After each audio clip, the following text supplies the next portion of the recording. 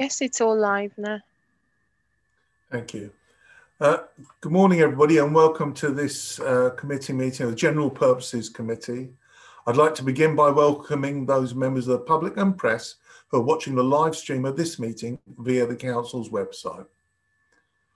Members, you are by now aware of the need to keep your video camera switched on for the duration of the meeting and to keep your microphone muted except for when I invite you to speak.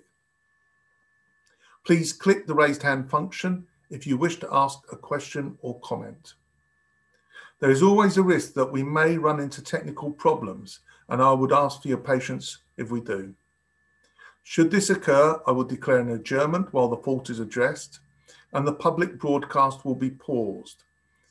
If it is not possible to address the fault, the meeting may have to be abandoned until such a time as it can be reconvened.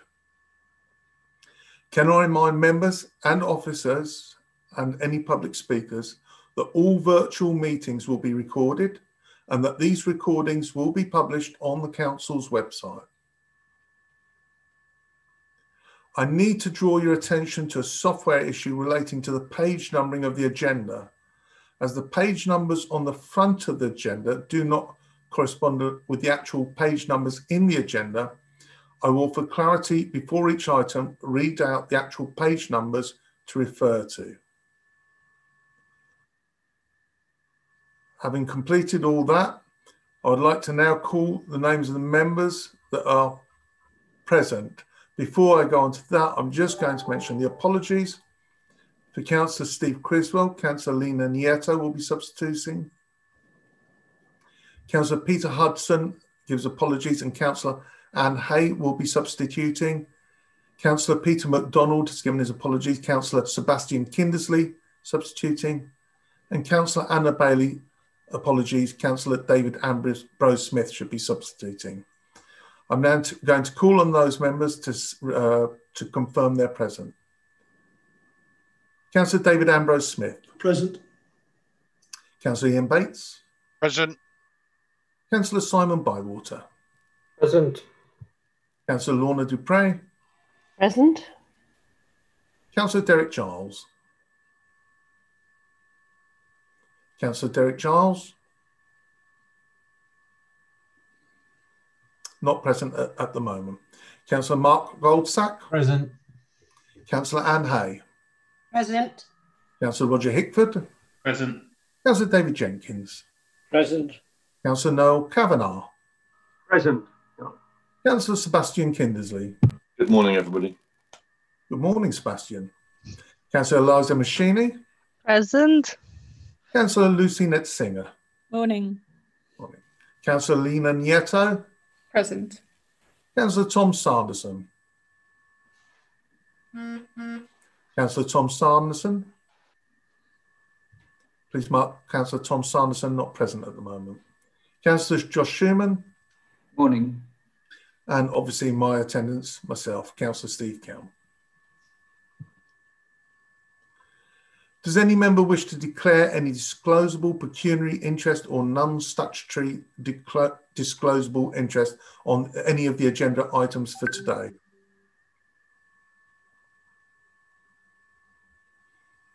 I'm not seeing any hands raised, so I will move on. Could I just remind members to mute your microphones, please?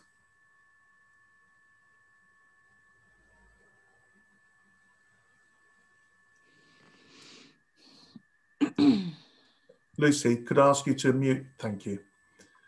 All right, agenda item number 2, minutes of the meeting on 22nd of September 2020 and the action log.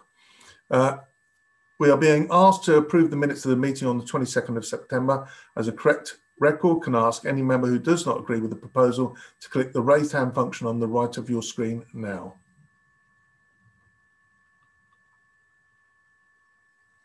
I see no objections to the proposal to approve the minutes as a correct record, so we will take that as carried.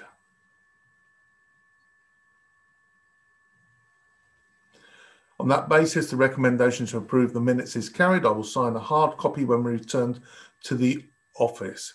An updated action log has been included in the published papers for this meeting. All the actions are marked as complete. If any members have questions on the action log, would they use the raised hand function on the right of the screen now to show this?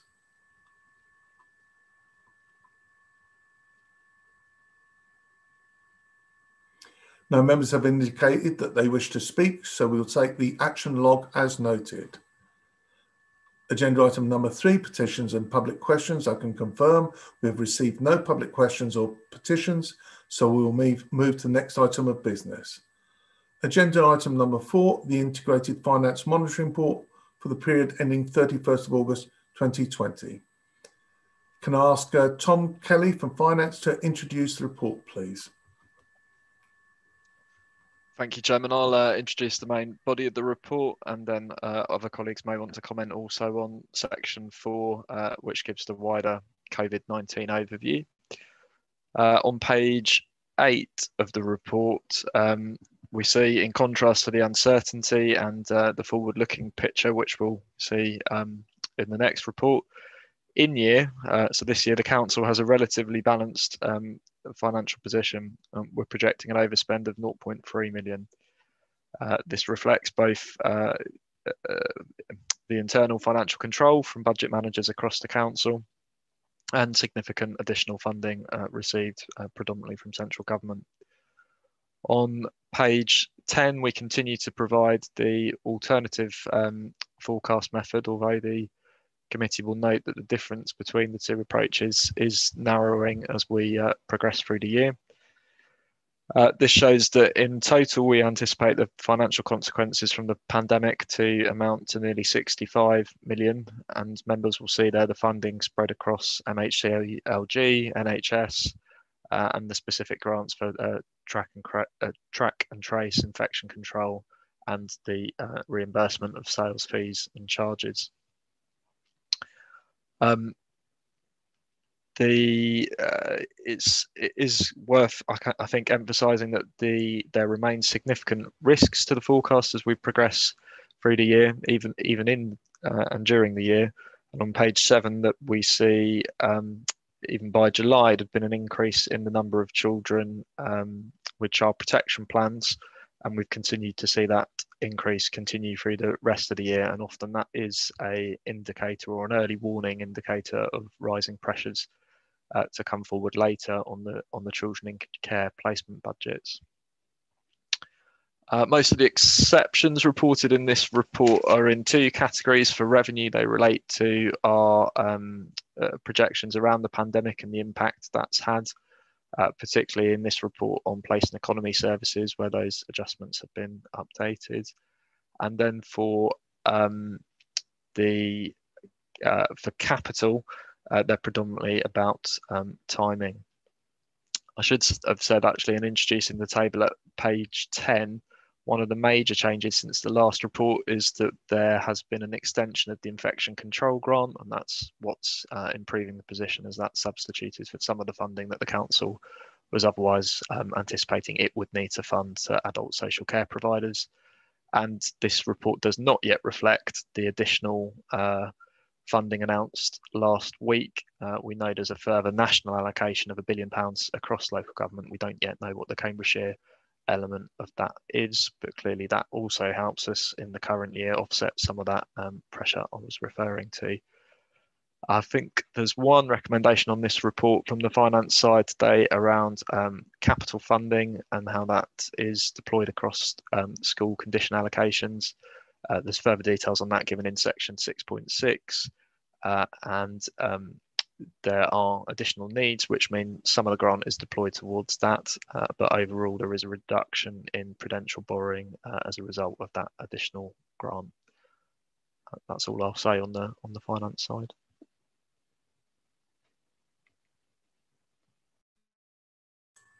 Thank you very much for that, Tom. Good introduction. Just a couple of comments from me before I hand it over more widely.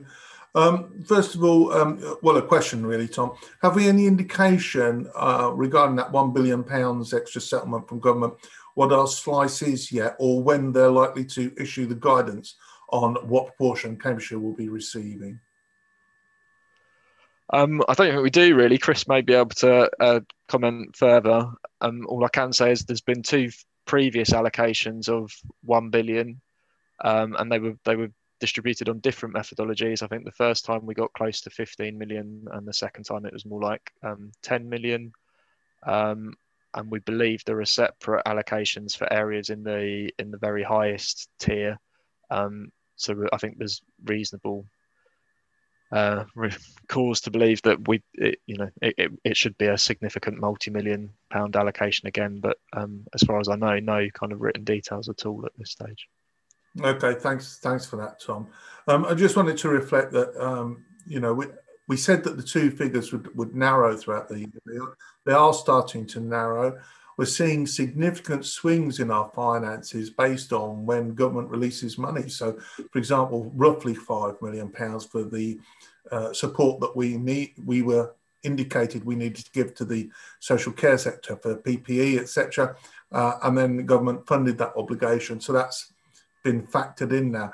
But because of the coronavirus and the impacts of it and the unpredictable nature of what will happen, I do agree with Tom Kelly's analysis that we are in quite uncertain territory. And whilst we'll do our best to predict the figures for future years and this year, we can only put our very best estimates forward based on the research that we use locally, but it is subject to major fluctuations. And we, of course, are looking forward to that major positive fluctuation of finding out exactly how much of that £1 billion the government is sending this way. I'd like to add a few comments on of my own on the report covering the coronavirus section, item 4 of the report. I think it's important to recognise that the full report, which is a very wide piece of report, and this is there's a condensed part for us to look at. It's a system-wide report. It's not just the county council that can affect and assist both keeping down the coronavirus infection rate, but also assisting the recovery and the economic recovery, whilst trying to maintain a really good education for our children and students. It is all our partners are in this, all rowing in the same direction, whether it be the mayor, the NHS, the police, we all, the districts and the city and the voluntary sector, and probably most important out of all of them is the individual. So the individual, despite all the lockdown tales that you hear, the tier 1, 2 and 3, the biggest line of defense against coronavirus remains social distancing, washing your hands, for example, regularly. Those are the biggest defenses there are, wearing a mask in public places to protect others. So I want to re-emphasize that and let us not lose track of our own responsibilities in that arena and how much we can do to protect ourselves and other people. On that system-wide piece of work, we are working on the policy and demand implications for this council, as we should do. And we already have some recovery plans in place to tackle the emerging impact in many, many areas. I'd like to indicate that we've got a General Purposes Committee workshop on the full report on the 13th of November. And that way we'll be able to discuss in much greater detail the themes pertinent to the General Purposes Committee, which will mainly be economic recovery and the overall recovery strategy. Alongside that, the service committees will also be discussing the implications for their work during the next month. This council's recovery board has considered the report in detail to ensure that we're responding quickly, so we're not waiting for those November meetings. We already have a lot of actions underway to mitigate the impact as far as we can. And I'm also inviting group leaders along with myself to have a chance to discuss the report this afternoon in advance of committee discussions and workshops. So that will really give us a good chance to get into the meat and bones of that report. With nothing further from me at this stage, I'd like to invite the committee to comment. I have a couple of hands already. So first of all, Councillor Netsinger and then Councillor Machini. Lucy. Thank you, Steve. So I totally agree with your comments about how very difficult it is to do financial forecasting, or even looking back at this time when everything in our finances as well as everything in our lives is so unpredictable and changing on a daily basis. So a huge thank you to Tom and the whole of the finance team for all the work that they've done in at least trying to map everything that is happening, which I think is incredibly important. I think we need to recognise that there are some bits in this report which are sort of looking back and making assumptions, and one of those is so there are things like in the adults section that you talk about the £5 million pressure which is forecast, and how most of that is the impact of COVID on in-year delivery of savings. I absolutely recognise that COVID has had a huge impact on the delivery of savings. It's really difficult to know what would have happened without COVID, and to be we don't know how many of those savings would have been delivered if we hadn't had it, but absolutely COVID has had a huge impact across all of our services, and making any kind of predictions of what would have happened without it is kind of a mug's game, really. We have to look at the situation that we're in now, and it is very, very important for that situation that we carry on mapping very carefully exactly where the money is going and where the pressures are, which are not necessarily in quite the places that they would have been in previous years. I think it's important to note that a huge amount of the pressure on the council is coming as a result of decreases in our normal income. I think it's important for the public out there to be aware of just what the impact on the council's finances has been of the reduction in our income. Partly because later on in this meeting we're going to come on to looking forward to next year's budget, and that's going to be absolutely critical to what we're able to do next year. So that's the first thing I wanted to say. Thank you to Tom. And yes, it's a kind of a nightmare scenario in terms of financial predictions or looking back, because everything changes every week. I then wanted to move on to the section on recovery, which I think is slightly misnamed. I think we might need to be looking at whether or not that's the right title for this work at the moment. It doesn't necessarily feel as if recovery is where we are. I think maybe what we need to be talking about is resilience as we continue coping with the pandemic. It doesn't feel to me at the moment as if we're recovering from the pandemic. We have to work out how we're going to live with it for the next few months at least, and that's sort of where I want to head towards. One of my major concerns in this report is around workforce. I think that the workforce at the County Council are under incredible pressure, as is the case in a huge number of public services, where people are trying to manage their normal workload, as well as having to take on an incredible amount of COVID work. I think we need to recognise that and make sure that we are giving our workforce absolutely every bit of support that we possibly can, and being as flexible and as supportive to them as we possibly can. And within that, I want to come on to the whole the question of working from home, which we are all being asked to do as much as is feasible. And I know that the vast majority of the council's workforce who can are working from home.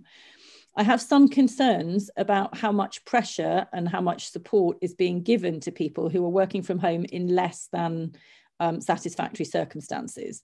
There are an awful lot of us who are lucky enough to be able to work in a quiet room in our house that is not the kitchen. I know that there are a number of members of staff for whom and other people working with the council for whom that is not straightforward. And I'd really like to have some feedback from the officers on how we are supporting members of staff who find working from home difficult, and also how we are managing making sure that the concerns about this. One is that I hope that undue pressure is not being put, or significant pressure is not being put on staff to work from home if they are not comfortable to do that. And there are many reasons why people might find it difficult to work from home. It might be to do with just the physical space that they're in. People who are in very crowded accommodation, it can be very difficult to concentrate, and it can be very bad for your mental health if you're effectively being forced to work in a single tiny room in your building. There are also people who have caring responsibilities for whom working from home can be extremely difficult and extremely stressful. So a bit of feedback on that would be really helpful. I'm also slightly concerned that when people are being enabled to come into the office, that they are being given the maximum opportunity to work in spaces which are safe. And I know that some of our offices are open plan offices and some of them are not. And I've heard that I think some of the less open plan ones are not available to people. And I'm just wondering whether that's wise in the current circumstances. I think, for example, Shire Hall, which in many ways is a rather ancient and unsatisfactory building as a modern office, because it doesn't have, it has many small offices. Actually, in a COVID situation, if people are able to work in smaller workspaces, actually that in some ways is safer. So I'd just like a little bit of feedback on that, please. Thank you. Yeah, thank you for that, Lucy. I see Gillian, our Chief Executive, has got her hand raised, and I'm sure she'd like to take on board, respond to some of the comments about the workforce and the support that I've been discussing with her, and how we're trying to ensure the degree of flexibility. So over to you, Gillian. Thank you, Chairman, and thank you, Councillor Netzinger, for your comments and questions, I think, in a really, really important area of the work that we're doing with our workforce, making them safe and secure during COVID-19. It's true to say that our workforce largely have been working from home, but fairly a few months ago, we did a comprehensive survey of our workforce, where we asked everybody what their experience was of their current working situation. And we took the results of that and created some clear actions around what needed to be done. And not surprising, one of the issues was around home working. And so a comprehensive plan and contact has been made with each and every member of staff around working conditions at home and what equipment they may need in addition to what they've already got at home. And also, I think the point you made around is working from home in a particular case acceptable if they're perching on a sofa on their knee with their laptop? Is this a case where we would have to return that person back into a work environment? So all of those kind of assessments were done of people's home working situation. But another area which you've covered came out was some people struggling working from home, the loneliness of it and the lack of contact with others. And actually today you'll see I'm in Shire Hall, and we have certain people working from the organ. Some of those are staff that need to work together because there is a need for that. But there are some people who have asked to come back because of their concerns, our concerns about their mental health and their need to come into the work environment. And I've checked that out, and in fact we've got one person working in our area today who wanted to come back. So I would say that we've done comprehensive assessments, we've engaged with individuals, we've looked at work environments at home and equipment that individuals need, and we've worked through line management on that basis. And we have returned some of our staff to buildings where, as I say, either they need to work together as a team. So a good example are social workers, children's social workers, who sometimes have some very difficult things that they're having to do in their cases, and the need for them to be able to come into a COVID-safe work environment to talk through a particular case that is particularly stressful or difficult. And we've been given some examples of that, and that came out actually in the wide survey that we did of staff. I think the other thing that's been really important is that we've also commissioned, not only for members, but also for staff, a mental health training from a recognised organisation, and we've offered that to staff. And that's not about just managers managing staff, it's about helping you with your own mental health, understanding what it means to have good mental health, and recognising signs in yourself when you need to perhaps raise it with a manager or take some action, but also managers being able to recognise that with staff and have the right kind of conversations, because we recognise that the different working environment that people find themselves in at home, or indeed even if they're in a work environment, they might be anxious about, is it COVID secure? So we've taken that on board too. So far as the buildings are concerned, I can, having walked around Shire Hall this morning, It's clean to an nth degree. They have obviously cordoned off areas which they can't keep safe, and there's a cleansing regime which is extremely rigorous, and the social distancing, the hand washing, and all of those mechanisms that Councillor Count describes are absolutely in place here. If any member hears any concern from a member of staff and we put out a communication probably only 4 weeks ago to reach out to staff who may have felt that they can't say that they're suffering from home, please contact us. We'd want to talk to you and we want to be able to return you to the workplace.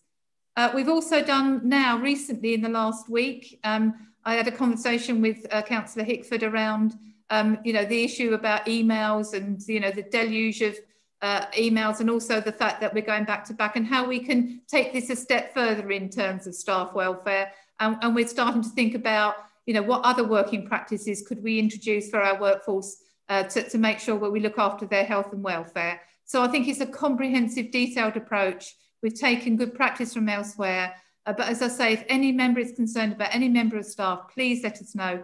We're there to help them, and we can make arrangements, we can be flexible at their working arrangements, and we can help them out, because we do not want anybody to feel that they can't raise issues with us and we can't solve their problems. Chairman, I hope that gives you a comprehensive view of what we've done so far. Thank you very much, Julian. Thank you. Moving on then, Councillor Elisa Machini.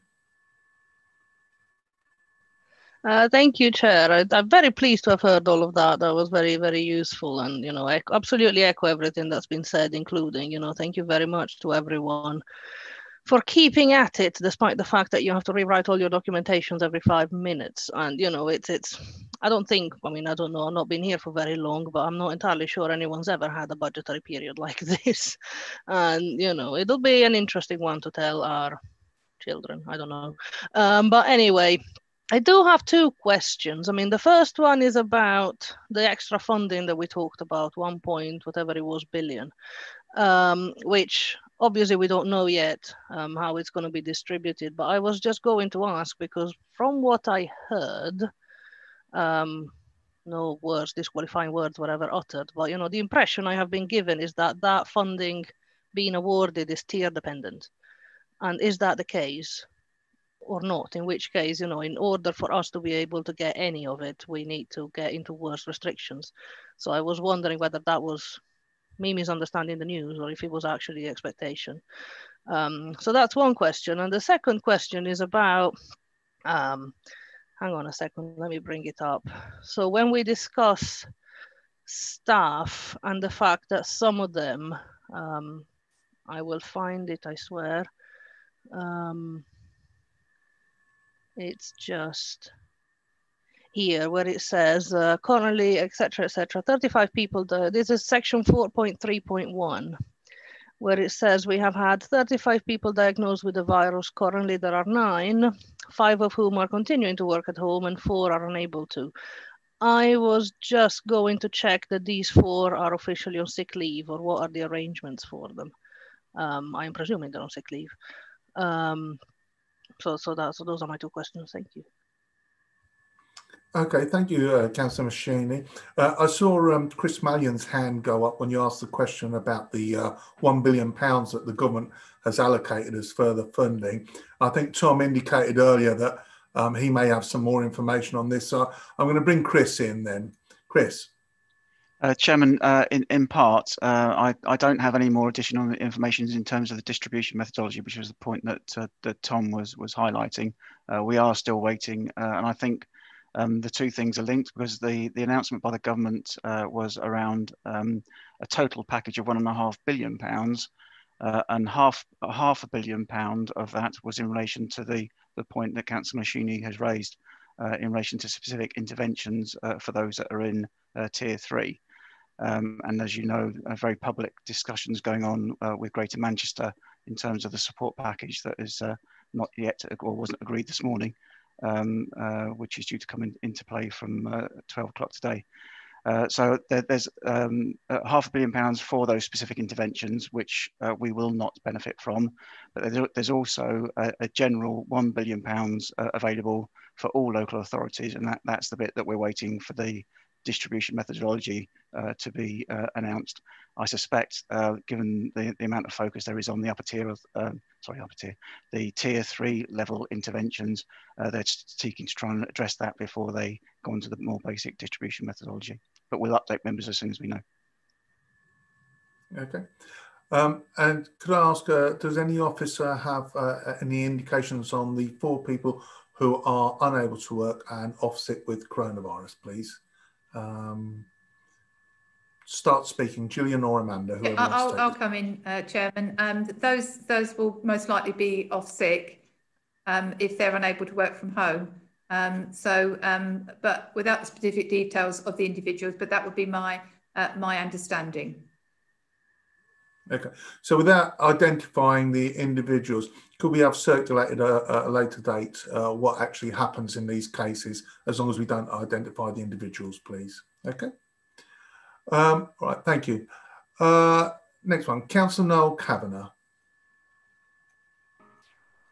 Yeah, my question's relating to preparing for the second phase.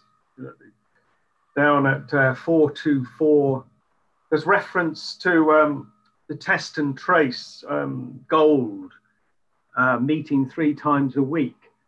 And I was just thinking, in the light of the kind of national feedback that the test and trace systems are problematic in certain areas, I was just wondering how test and trace is performing in Cambridgeshire.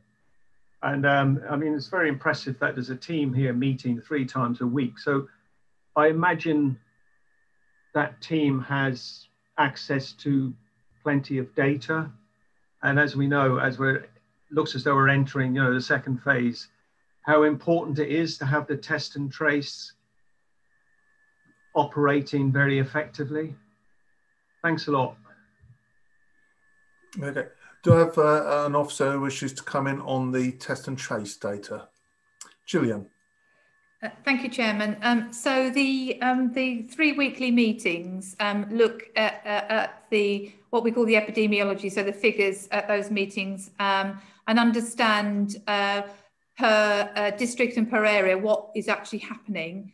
And plans are obviously put in place as a result of that understanding. It's fair to say we look at data every day, 7 days a week. So I will see data 7 days a week. The Director of Public Health will see data 7 days a week.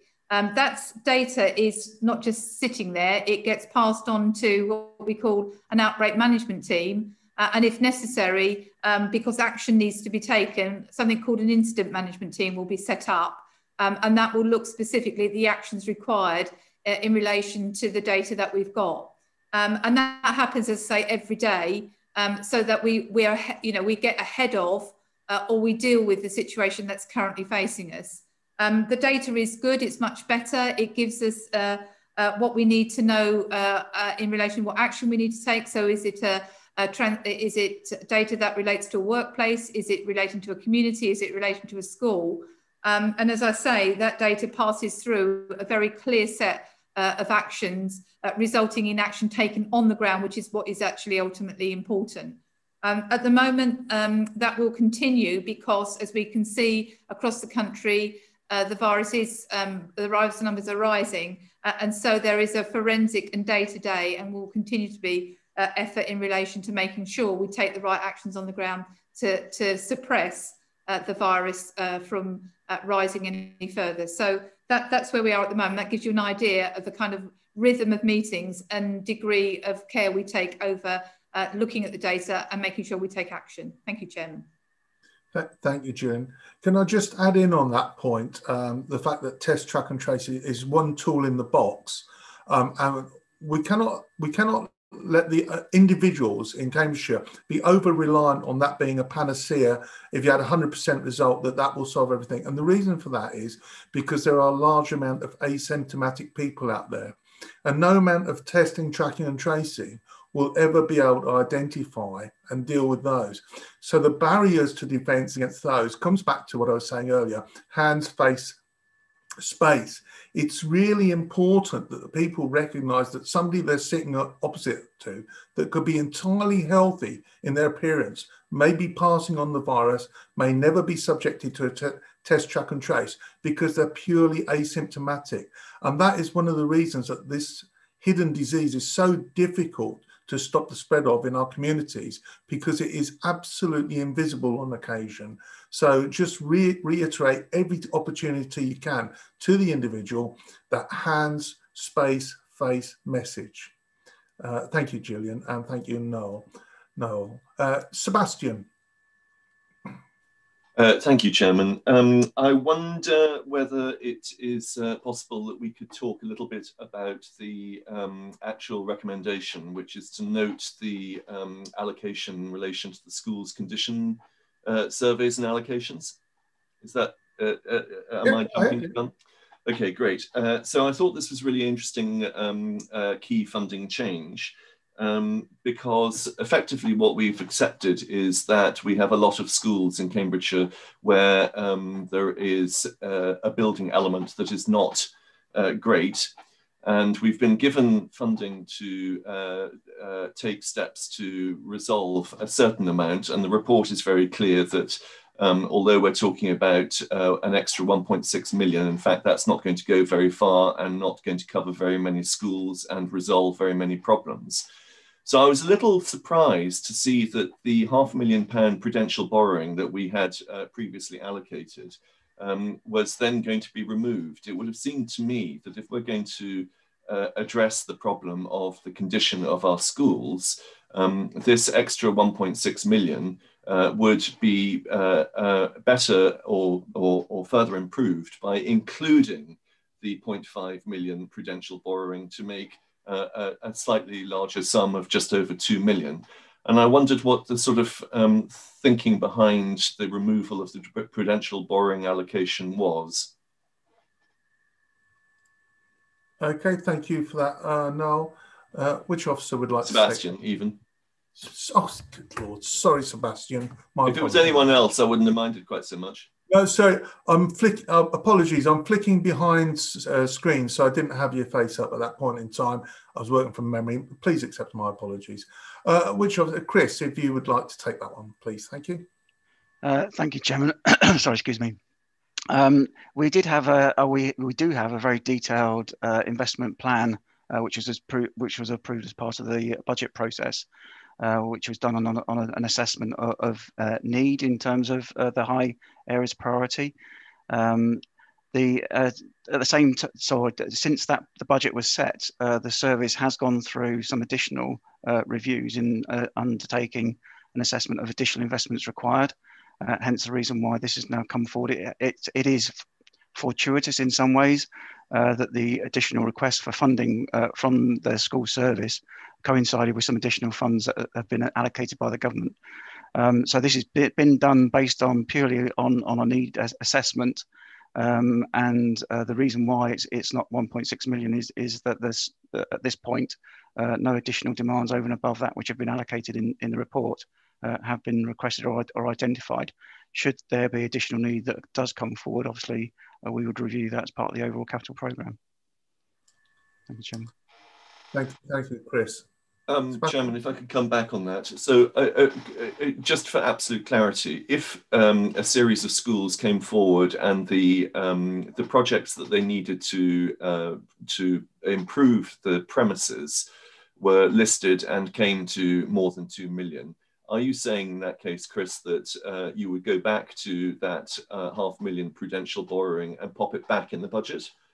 I mean, obviously this process isn't as simple as that, but is that what you are effectively saying? Or are you saying that, you know, the entire budget would have call on that prudential borrowing and it might go to, you know, social care or children in need or whatever?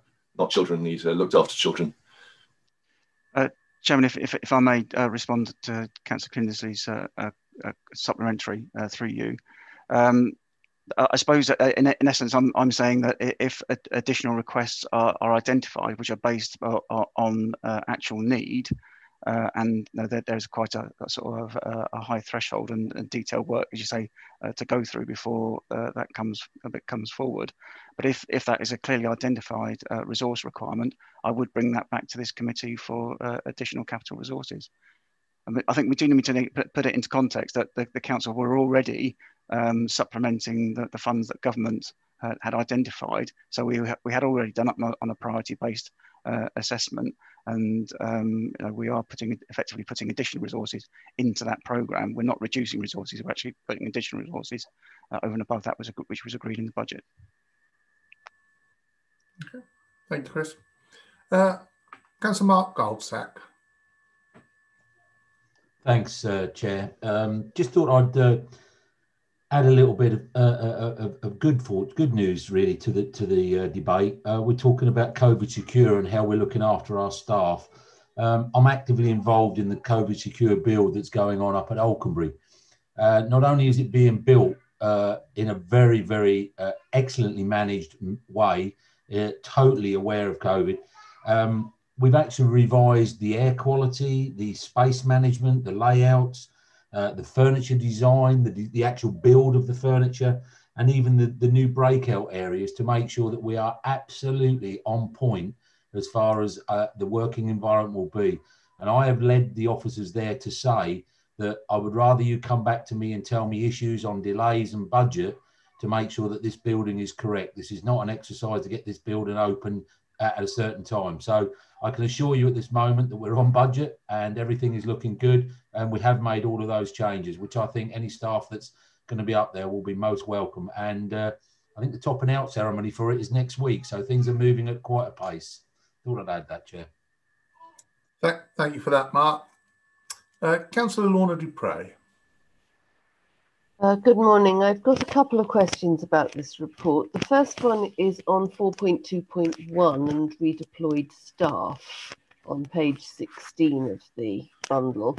And I wondered how the preparations for this fitted in with the Think Communities transformation bid that we recently approved. Part of the thinking around the transformation bid, as I understood it, was that we might not be redeploying staff in such numbers in the event of a second wave of COVID.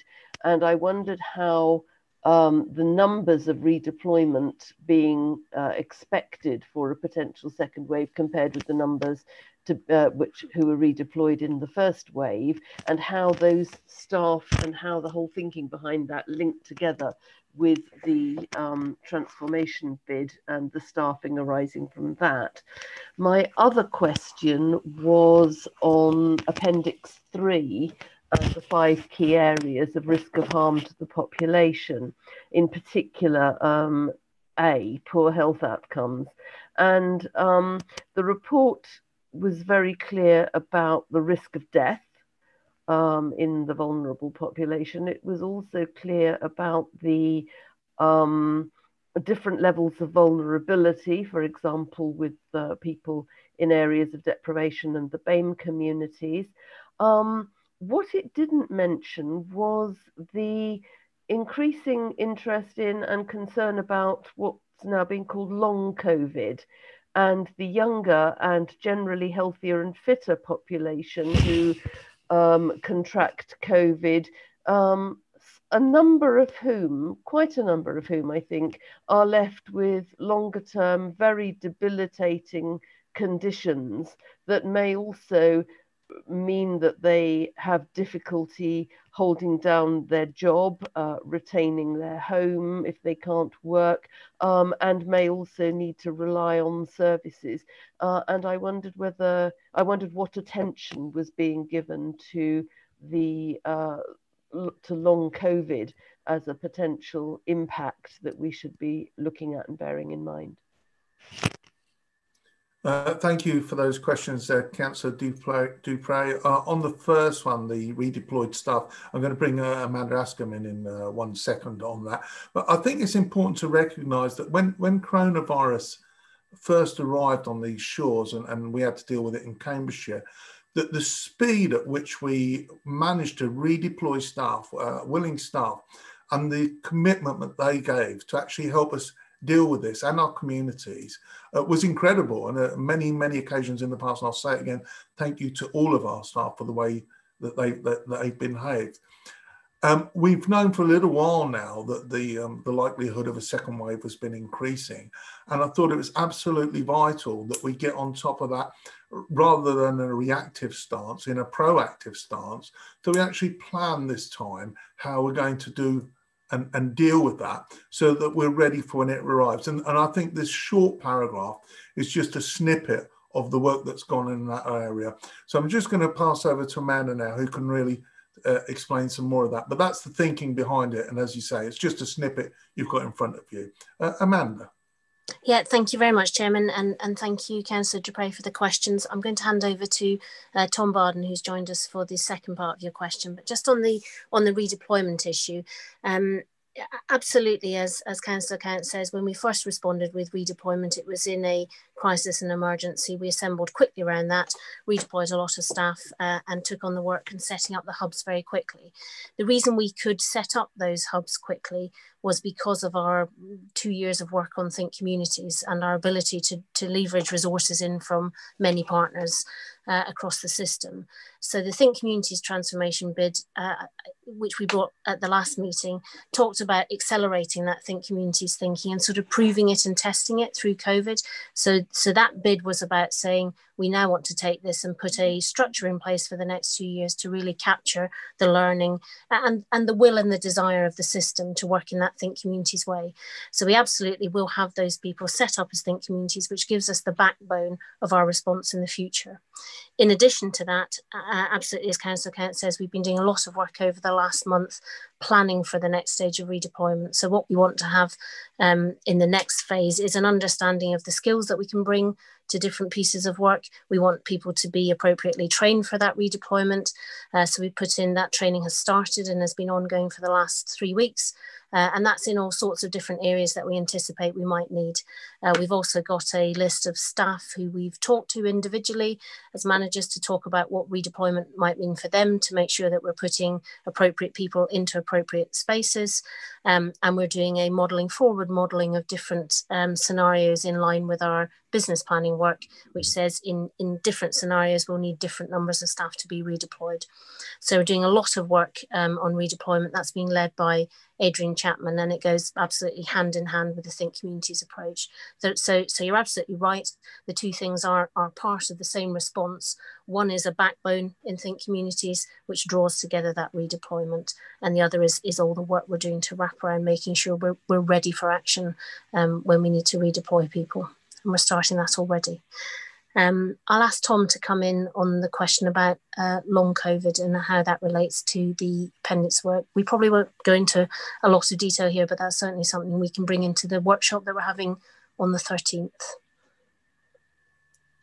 Thank you, Tom. Thank you, Amanda. Thank you, Councillor du Preez. It's an excellent point about the issues of impacts of long COVID. Obviously, as time has gone on, then we've learned more and more about the emerging impacts, this being a very, very novel disease.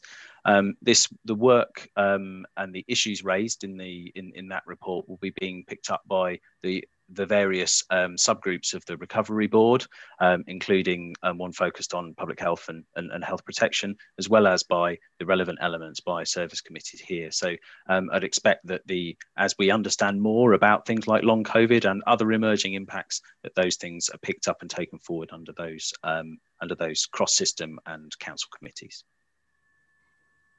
Thank you for that, Tom. Okay, Lorna? I think I might need to come back to the officers on both of those points. I think I was interested in a little more specifics, but I'll come back to them offline. Thanks. As mentioned, we also have the workshop to go into that at detail on the 13th of November. So perhaps if you can't get it there, we'll deal with it in the workshop. Councillor David Jenkins. Thank you, Chair. A short while ago, Gillian gave us a pretty comprehensive review of what's going on to address any outbreaks that may be coming And in the paper 424 tells us all about the many meetings taking place to make sure that we spot them and then can respond to them.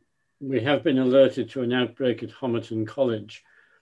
I wonder how many more outbreaks are currently ongoing in the county, and can Gillian tell us how many there are and how big they are?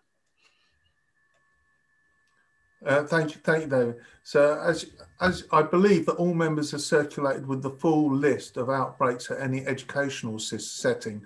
Many of those cases, in some of those cases, there's no isolation necessary either with pupils or staff. In terms of other outbreaks, that goes through the Public Health Directorate. And again, we make all of that information available to members.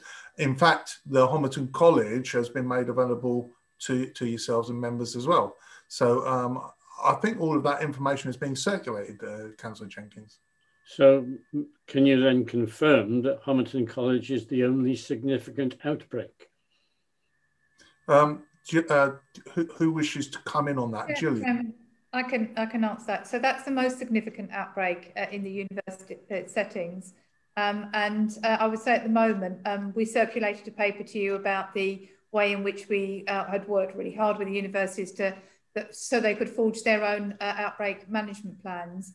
And I would say as well, just to emphasise what Councillor Cantor said, each day and every day we know what the outbreaks are. We know outbreak is 2 or more. So actually, you will see a big list of outbreaks across the whole county. And each of those outbreaks are looked at every day, making sure that action's being taken, whatever that might be, to ensure that the outbreak comes in control, is dealt with, and then there'll be another one and the same will apply. So, and there are varying degrees in different places, but I think the thing that you need to know is that those are managed and reported and looked at on a daily basis. And there's no secrecy around it. It's quite, we're quite happy to share that information, and indeed it has been shared so far.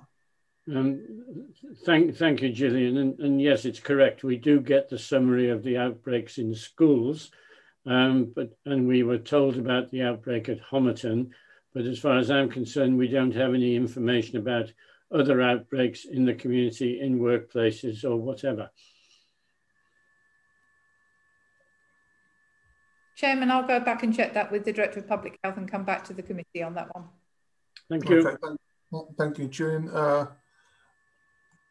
Just before we move on, I just wanted to add some clarity or reiterate what Gillian said. An outbreak is 2 or more. So when we mention a big list of outbreaks, please do not run off to the newspapers with some scary headline, big list of outbreaks in Cambridgeshire, because it sounds absolutely awful and every outbreak is awful. But when they are literally down in the 2s, you get a long list, but you don't get as many people as you might think by that statement. So I just wanted to re-emphasise how Gillian introduced that. Councillor Bywater. Yeah, thank you, Chairman. Just coming on the back of that really is that I think we can be confident our schools are managing extremely well, really, and any case is reported immediately to our education settings. So yeah, it's being managed very, very well, and certainly when it comes to outbreaks, I'm aware of, with my district hat on, that they are managed within our district councils as well. So, but just moving on to some positives, Chairman, I just want to just talk about page 20 on the report in relation to Duxford and the fire that we had at Duxford School. I think it's important to get on public record how brilliant our staff did in relation to getting that school back on track. Literally 4 weeks before they were due to go back to school, were faced with this devastating fire at the school, and with an immense amount of teamwork from the get-go. We had officers there pretty much as they were damping down the fire, to a sort of 4-week turnaround to get our children back into school there was absolutely fantastic. So, and I've been down to visit the school. The positivity coming out of the school from the head and staff is absolutely brilliant. So I just wanted to put it on record that, you know, when we are faced with significant challenges, we can deliver. So thank you. Thank you, Councillor Bywater, and I'm glad you did range that, because it gives me an opportunity just to shine a light on the children's services throughout Cambridgeshire and just how well they've been performing, a real star in our armoury in our battle against coronavirus. The full risk analysis that went through on every single educational the schools before they were reopened was exemplary in our area, and I think that has played no small part in keeping the coronavirus infection levels low in our part of the country. I have no doubt with the trajectory that we will go up, so will other areas. But I do think that we should recognise the sheer effort that we went into here and the team's part in that, in trying to make ourselves as prepared as possible. Really well done in getting those schools open. And I think that's been reflected in the student numbers, because we've got a very high attendance rate compared to a lot of the Eastern region in both our mainstream schools and our special needs schools. So compliments to the team, well done, and particularly in the turnaround on that fire situation. Councillor Kindersley. Thank you, Chairman. Could I come back to make two small points in relation to numbers on outbreaks and so on? The first is that Public Health England publish the weekly report using super output areas, because apparently county council divisions, district council wards and parish boundaries didn't make the whole situation complicated enough. So the result is that, just to be parochial for a moment, the neighbouring super output area to Gamlingay village is in the second highest risk area. And despite the fact that immediately adjacent are very small villages such as Wearsley, it does also include Love's Farm at St Neots. So there is a sort of odd situation with how Public Health England are presenting figures, which I think we all need to be, well aware of. The second point I'd like to make is that, of course, Cambridgeshire is not an island, and many of our divisions, certainly mine, to be parochial again, border other authority areas who have very different levels of infection currently. So Central Bedfordshire produces a weekly report based around parish infection, ward infections. So, I see that this week North Biggleswade has 8 cases, South Biggleswade has 8 cases, and Potton has 4 cases. But those are not apparently notified to anybody except councillors within Mid-Beds, and are certainly not notified to neighbouring councillors or possibly even neighbouring authorities, I don't know. So those of us on the borders, try to keep an eye on how infection levels are in our neighbouring districts and counties. It can be a bit tricky, and of course, people are like water, they go everywhere. And so I do occasionally say on Facebook pages for my villages, just be aware that rates are increasing faster in Bedford, for example, and people decide that perhaps they won't go shopping there for that afternoon. So just 2 points to perhaps be aware of. Thank you. Yeah, thank you, Councillor Kindersley. I think this whole area of infection rates and super output areas and wards is quite a complicated one, and Public Health England publish their lists in their way because they're worried about the deprecation of the evidence base once you start trying to get to too low a granular level.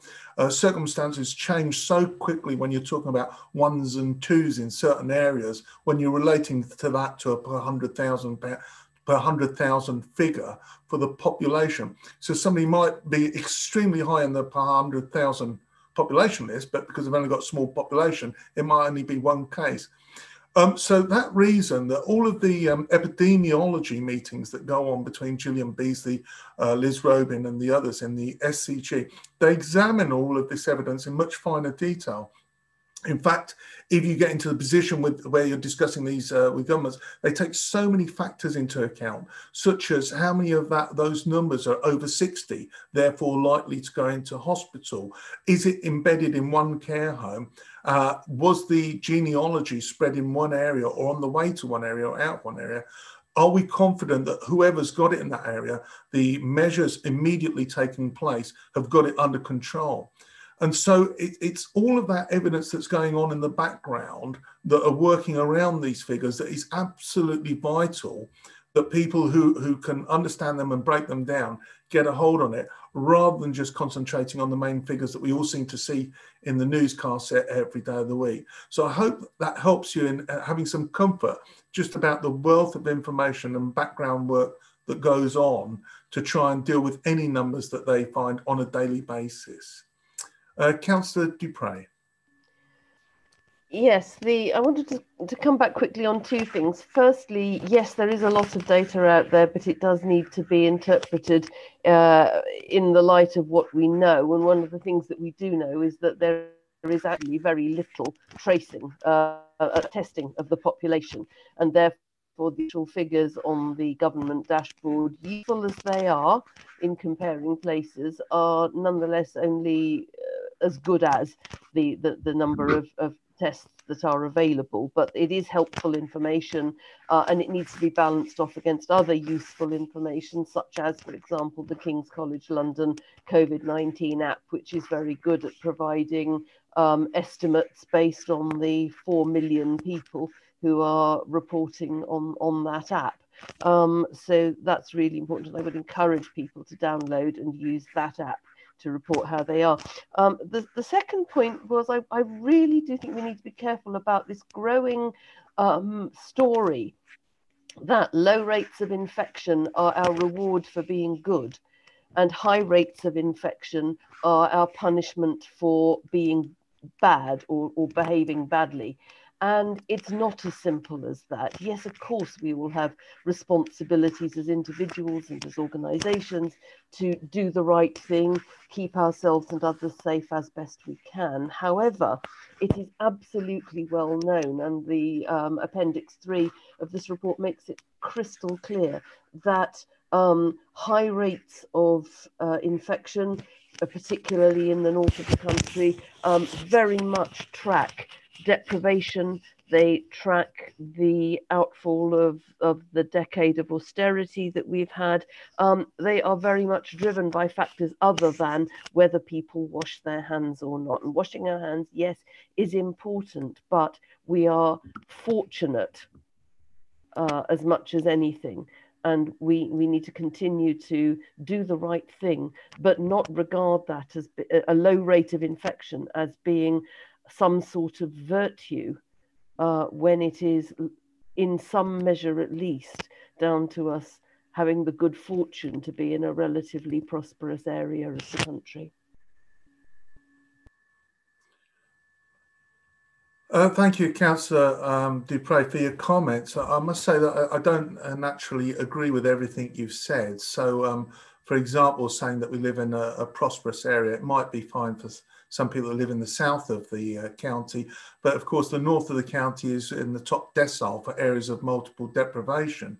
So it's not true of all of Cambridgeshire that we live in rich and affluent areas. But I'd also like to say that nobody said in this meeting that I'm aware of, and I've certainly not heard it, that low rates are due to good or bad people, you know, in the way that they behave. But I don't want anybody to dampen down the message that we're giving out, that your first line of defense is what you do yourself. If you maintain your distance, if you wash your hands, you know, that typical message which we're trying to get out, hand, space, face, is the most important thing every individual can do to maintain their resilience against the coronavirus.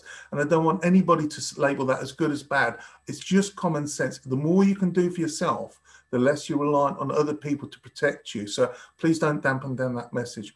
On the terms of lack of testing, you know, I feel that I've got to just bring some evidence to light on that.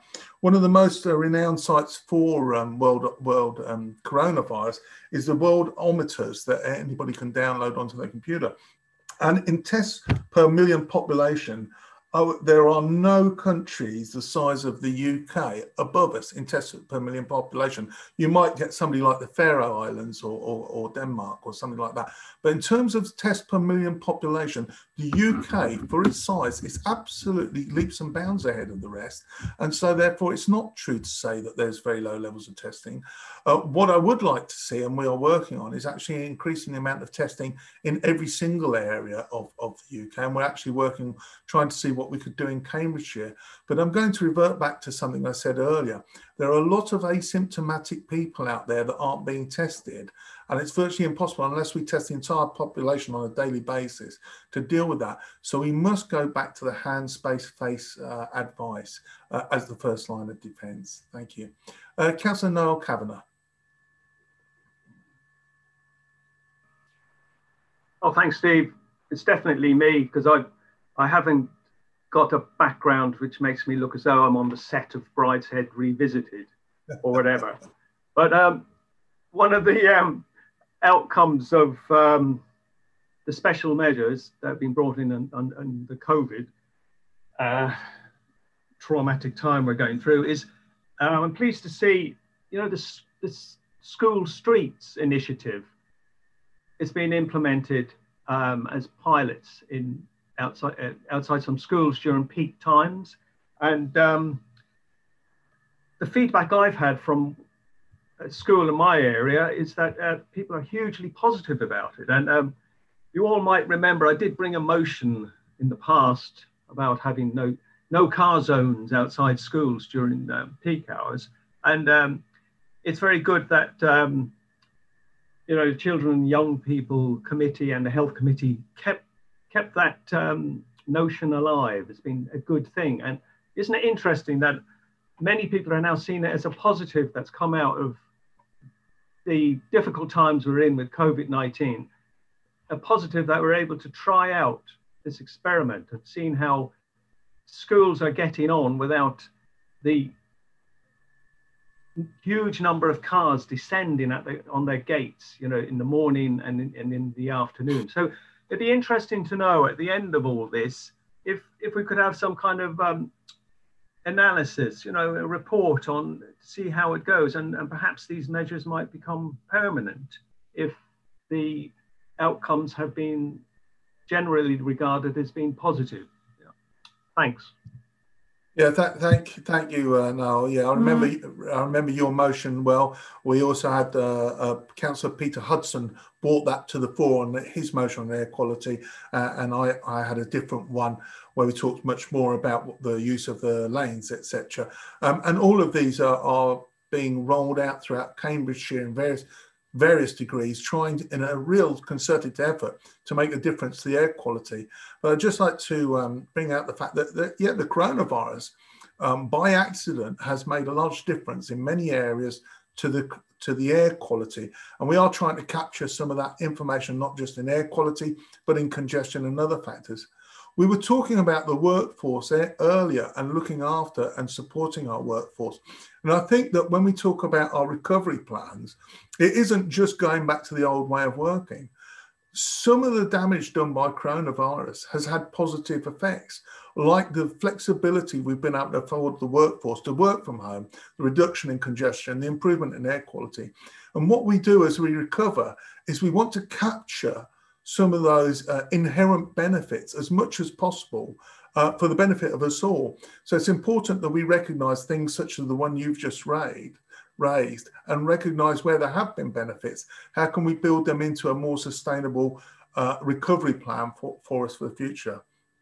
I've got no other hands to speak, so I'll just cover a couple of other things. There was a mention of our ability to deliver a transformation and efficiencies throughout the start, and it's a mugs game trying to guess what that is. Well, you know, Cambridgeshire County Council has a track record of about 10 years of delivering efficiency and transformation to enable us to hit budgets that have got quite serious reductions in funding against them, or increases in inflation and demand. And we've managed that year after year after year after year. So I don't quite accept that it's a mugs game when you predict at the start of the year the transformation that you're going to bring in by the end of the year, because we've hit it so regularly. But I do say that we have a great record of also measuring what we have and haven't done. And whilst we talk about coronavirus impacts on efficiency savings this year, we can clearly identify what is coronavirus and what are driven and what is not. And we take remedial action in those cases. I have been working very hard with Gillian on all the aspects of the workforce support that we've been talking about, and there will be more efforts coming out in the near future where we've looked at other ways that perhaps we can fine-tune the benefits of some of the ways that the world has changed, and we're going to see how our workforce feel about making some of those much more permanent. So without anything further from myself or anyone else, I'd just like to move to the recommendations. We've had some questions on the paper today, but I've not heard anybody speak against the paper. So I'm just going to check if is everybody happy that we take the report and the recommendations on the block as approved. If not, if I see a raised hand, I shall go to a vote.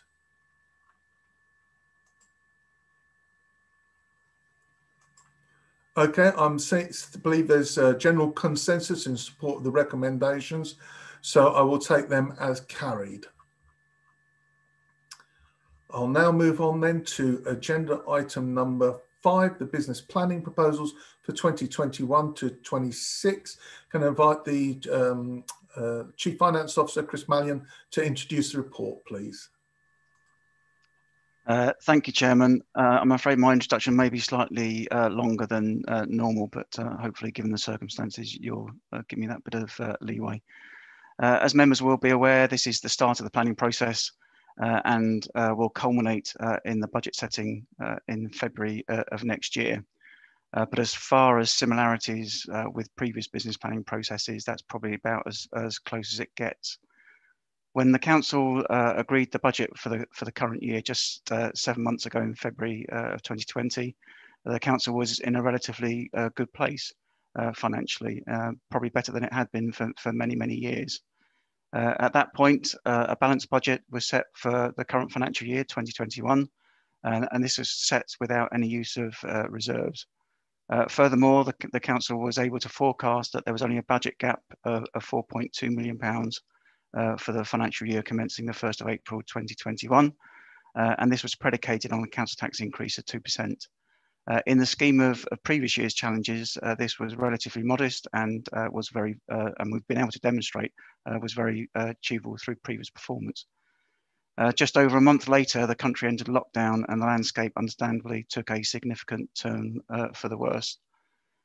In a normal year, we would kick off the business planning process with the opportunity to reconsider and evaluate our relevant priorities and which outcomes we might want to focus on during the business planning process for the following year. This year, it's difficult to move much beyond the finances, albeit we must always consider where we wish to prioritise, even when it's necessary to make budget cuts. We will therefore refer to the relevant priorities throughout the next 2 months as detailed proposals come forward for the committee's consideration. Given the amount of uncertainty around next year's budget, the business intelligence team, and Tom's on the call, have developed 3 scenario models using a wide range of data and potential outcomes in order to create a range of financial forecast. As members will see from the report they have in front of them this morning, these scenarios result in a budget gap of between 30 and 80 million pounds, or just over 80 million pounds. The modelling was developed during early autumn, and as you might expect, the data sets are being updated regularly. And we will share with members throughout the business planning cycle any updates that we have. I'm sure if members have any detailed questions regarding the modelling, that the Director of Business Improvement and Development, or Tom himself, will be happy to answer those. It is clear, however, that even with the most optimistic of those outcomes that are set out in the paper, it is unlikely that the council will be able to set a balanced budget for the financial year 21-22 without further tax increases, significant service reductions, significant use of reserves, or government intervention. The most likely outcome is, of course, that there'll probably be a mixture of all those elements and mitigations. At the Commercial Investments Committee last week, Councillor Bowden did highlight the fact that if we are in this position, we are not alone, and many other councils up and down the country will be facing similar challenges, and therefore the government will have to act in order to support councils through this process. There's certainly an element of truth in that, but at the moment we don't have that clarity. We do know that some councils are well ahead of Cambridgeshire in terms of their financial viability and are working with MHCLG in respect of emergency support packages for the current financial year. There will undoubtedly, as a result of the ongoing issues arising from COVID, be a plethora of councils seeking emergency support for next year, particularly those, like Cambridgeshire, that have not carried significant unearmarked reserves on their balance sheet. Officers of this council have therefore contacted MHCLG early in order to start a dialogue with officers of the department regarding potential emergency support for next year, as that is clearly our pivotal point, not this financial year. What is clear from those very early discussions is there is an expectation that councils will do whatever is in their gift to minimise the need for government support. We will therefore be evaluating all of the mitigations that I mentioned earlier throughout the next 2 months alongside government officers, and we will update members throughout this process. Chairman and members, we have faced some pretty challenging business planning processes previously, where the solutions did largely sit within our own decision making. We have, as a consequence, and this was a point highlighted by the chairman on the last item, we have as a consequence delivered significant efficiencies, transformation and income generating opportunities over the last decade that have largely covered the increasing demands faced as a result of being one of the fastest growing populations and economies in the country. This year, however, we face a challenge that is beyond our control, and the implications of which could simply make the council unsustainable without government help. We will continue to work on developing proposals to reduce the financial challenges we are facing, but we wanted to ensure that as we start the business planning process for 21-22, all members are aware of the current forecast. The report also does include the detailed or some overview of the implications appertaining to the functions of this as a GPC as a service committee, and they're set out in the paper, and also does set out a broad timeline for future papers in relation to the business planning process. I'll probably end it there, Chair, if I may, but I'm sure Tom, myself, or Amanda will be happy to take any questions on the detail of the content of the report. Thank you. Thank you, Chris, for that full explanation and introduction. It's very useful to put it into quite some context. Councillor Kindersley. Thank you very much, Chairman, and thank you for that introduction to what I find quite a complex and ultimately slightly alarming report. So I have 3 questions. The first is, how are we likely to be impacted if, as is likely, the Bank of England requires us to move into negative interest rates early next year? You'll be aware they've been approaching the banks to ask if they have the mechanisms in place to cope with negative interest rates. So that is the first item that I'd like some clarity on. The second is, you'll be aware, obviously, that the Chancellor has been spending money on a scale hitherto undreamt of to deal with the impact of coronavirus. And there is, of course, now a growing concern about how that money is to be paid back.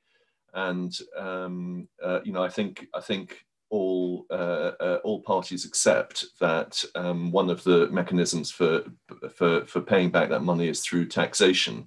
So I'd be interested to know the views of our finance officer on whether or not the limit on the council tax increase will be raised, i.e. from above to above 2%. And if so, will it be a mandatory increase, or will it be one that the council itself can choose to either set at or indeed not to accept at all? And my third question, I suppose, is a more political one, which is, reading between the lines of this report, it would indicate that we would be, at the very least, foolish not to accept a council tax increase of the maximum permitted, not only for adult social care, but also for the general fund. And I wondered if, Steve, you had views on that as leader of the council. Thank you. Thank you. I'll just I'll ask Chris to come in a second, but some of these I can help with or see where we go. So the first one, that my view on negative interest rates, and Chris will be able to give more detail on this, but the biggest impact on change on interest rates that people imagine for the council is on our borrowing, but actually our borrowing is already secured at various interest rates. Through our treasury management function, which we present to the GPC and full council, on a regular basis, we always talk about the fact that we will remortgage our borrowing, refinance our borrowing as and when opportunities arrive. I remember probably about 5 months ago, we took advantage of £70 million of changing the terms. And the reason we can't do all of it, even if it goes to negative interest rates, is because a lot of the borrowing, when you take it out, actually have terms involved with penalty clauses. So therefore, if there is a new interest rate out that is favourable, you have to weigh up the cost of moving to that new interest rate against the penalty that you'll have to pay. One of the things we have asked MHCLG to consider is, if they are PWLB rates that you're moving from one to the other, to remove the penalty clauses so that it would be easier for us to swap onto lower interest rates as and when they come available. However, I think Chris may have some more information on whether there are other aspects of negative interest rates that would affect this council, and certainly on some of our commercial returns that there may be impacts.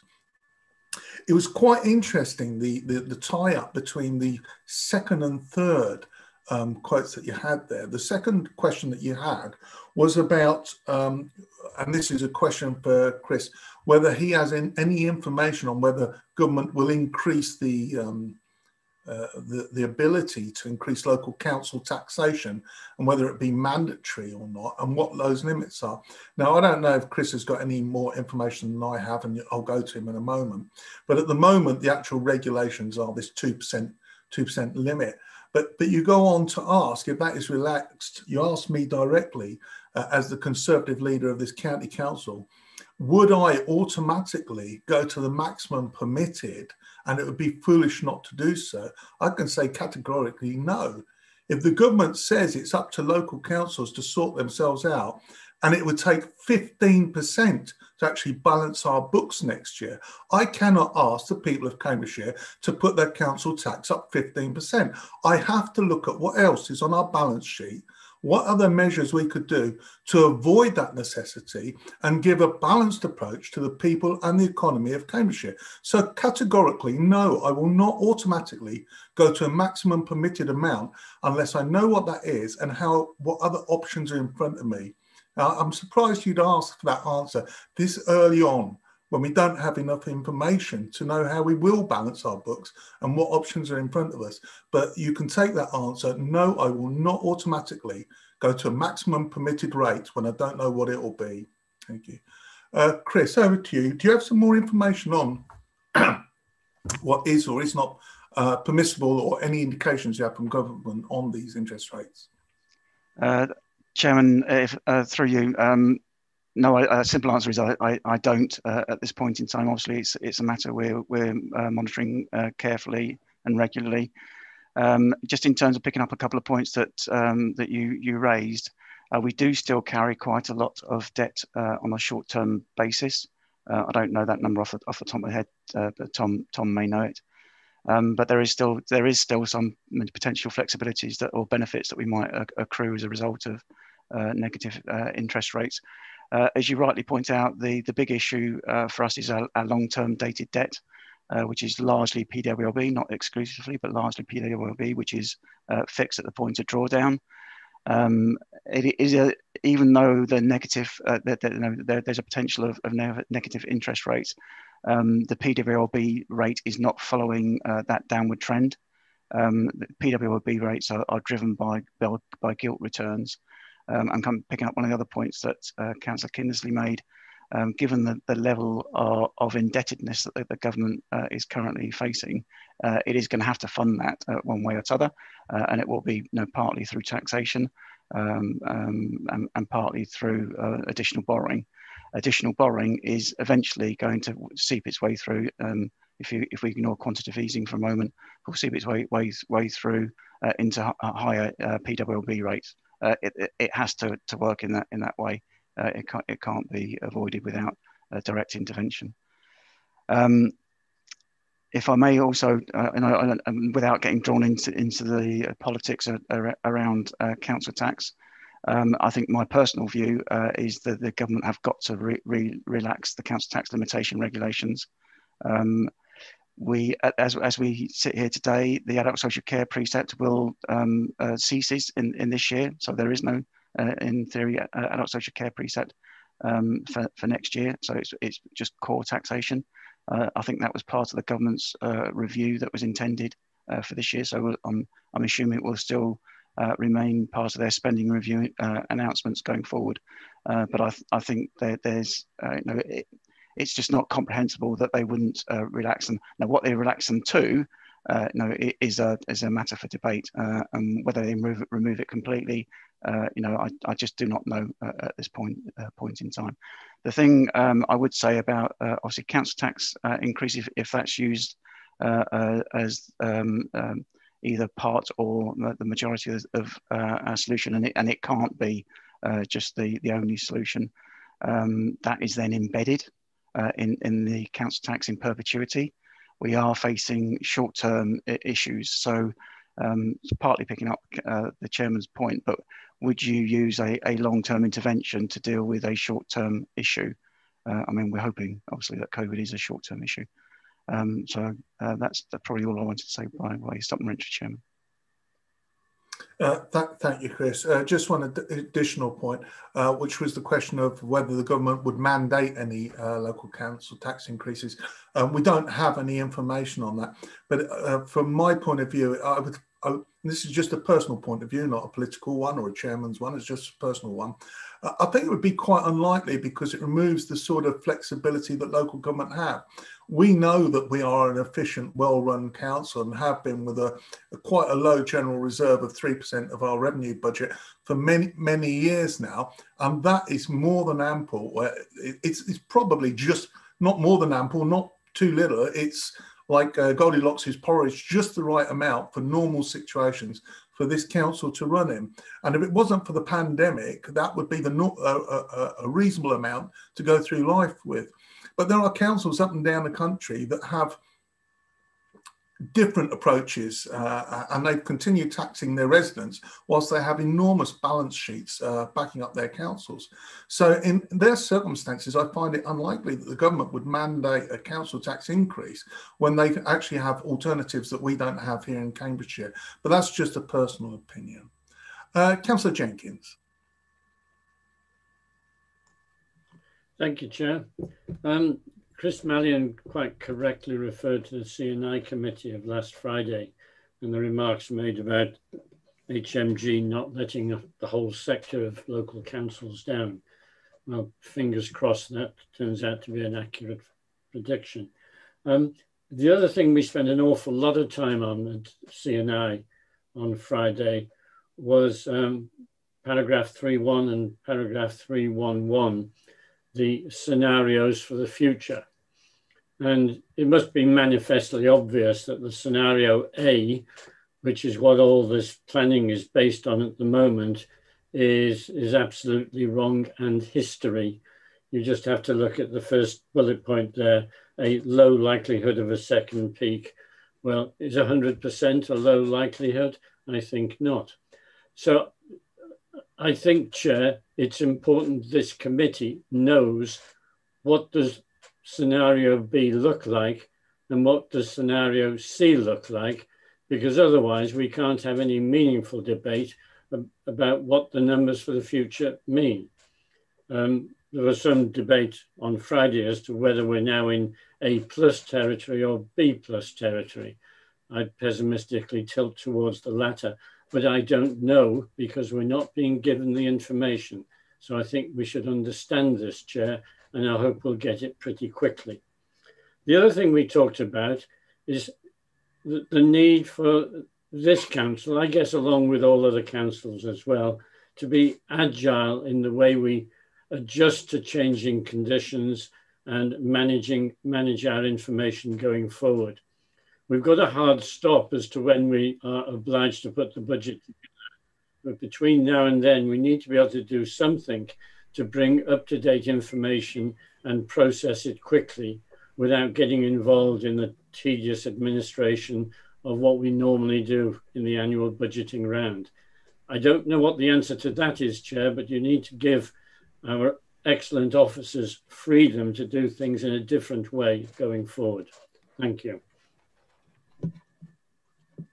Thank you, David.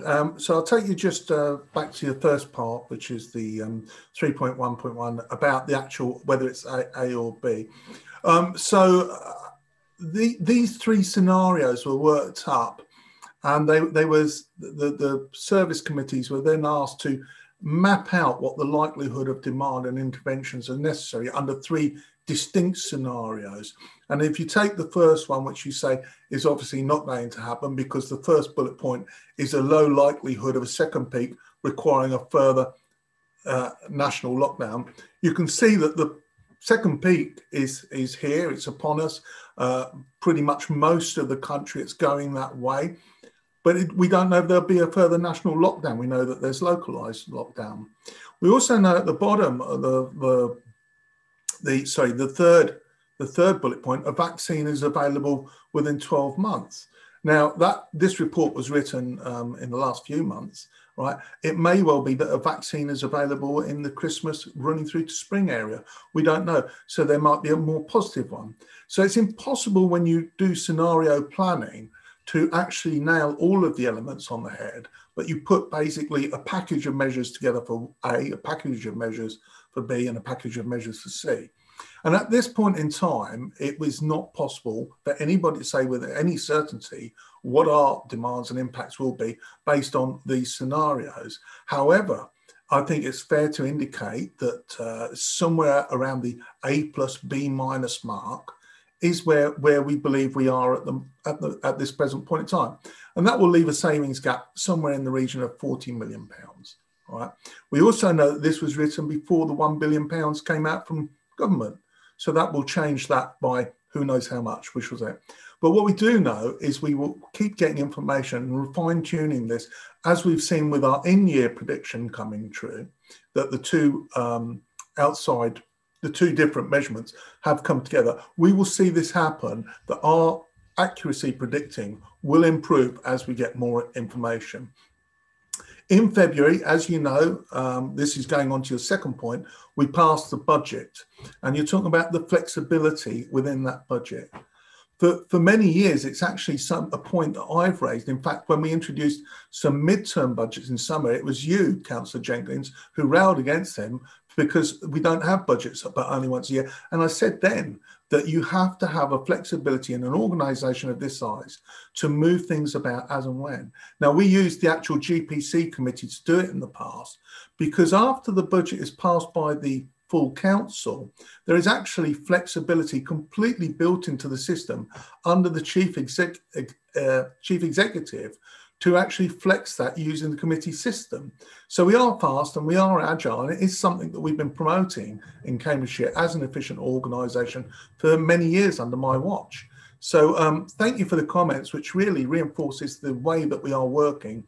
And I would suggest that on the budget scenario planning, we just keep the information flowing, put as much research in as we can, and make every decision to the best of our ability on the information in front of us on that day. Thank you. Councillor Lucy. If I may quickly come back. That's true. Yes, certainly, Councillor Jenkins, yeah. You told me that you think the savings requirement is now of the order of 40 million, based on information you hold, which you're not sharing with this committee. That's not what, that's not. I'd like to understand what scenario you're operating on the basis of. Please, Councillor Jenkins, listen to what I say. Don't try and put words in my mouth. I said my personal opinion is we're somewhere in the A plus B minus. You've been told today as part of these papers that the bandwidth for the ABC scenarios are 30 to 80 million. All right. So I said, if you take an A plus B minus scenario, somewhere around the 40, but I can't be any more accurate than that. You haven't got papers in front of you of that. That's just a personal opinion. As you just said yourself, you were voicing various opinions from the CNI committee on Friday, where some people thought it was B plus, some people thought it was A minus. We're trying to work our best here with the facts and figures, but please don't promote that I've got secret information that you haven't got access to. And I think, if I may just go further, your understanding of my second point was not correct. I wasn't talking about flexibility of the budget itself. I was talking about flexibility in the budget making process to enable us to be more responsive to the outside world as it's changing, and to relieve the officers of excessive amounts of detail and manipulation, which they might otherwise have to do. Yeah, just on that point, we do by law have to pass a balanced budget in time for through the February Council. That is a legal requirement. After we pass that legal budget, the main bit will be the council tax increases, which go out to print on that.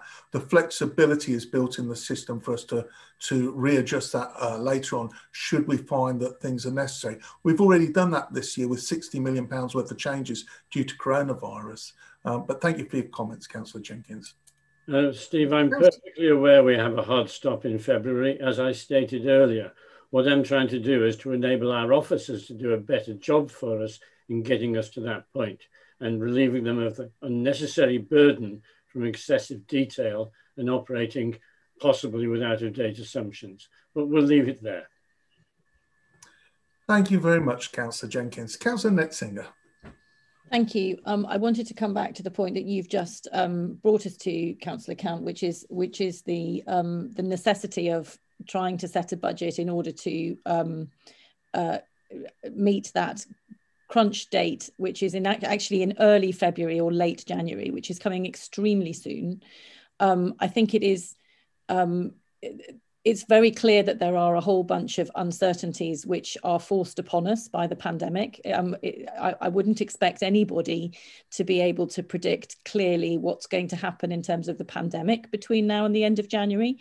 But I do feel incredibly frustrated by the fact that there are so many additional uncertainties which are being forced upon us by the failure of government to give us any clarity on the issues, the support that they are going to be able to give us.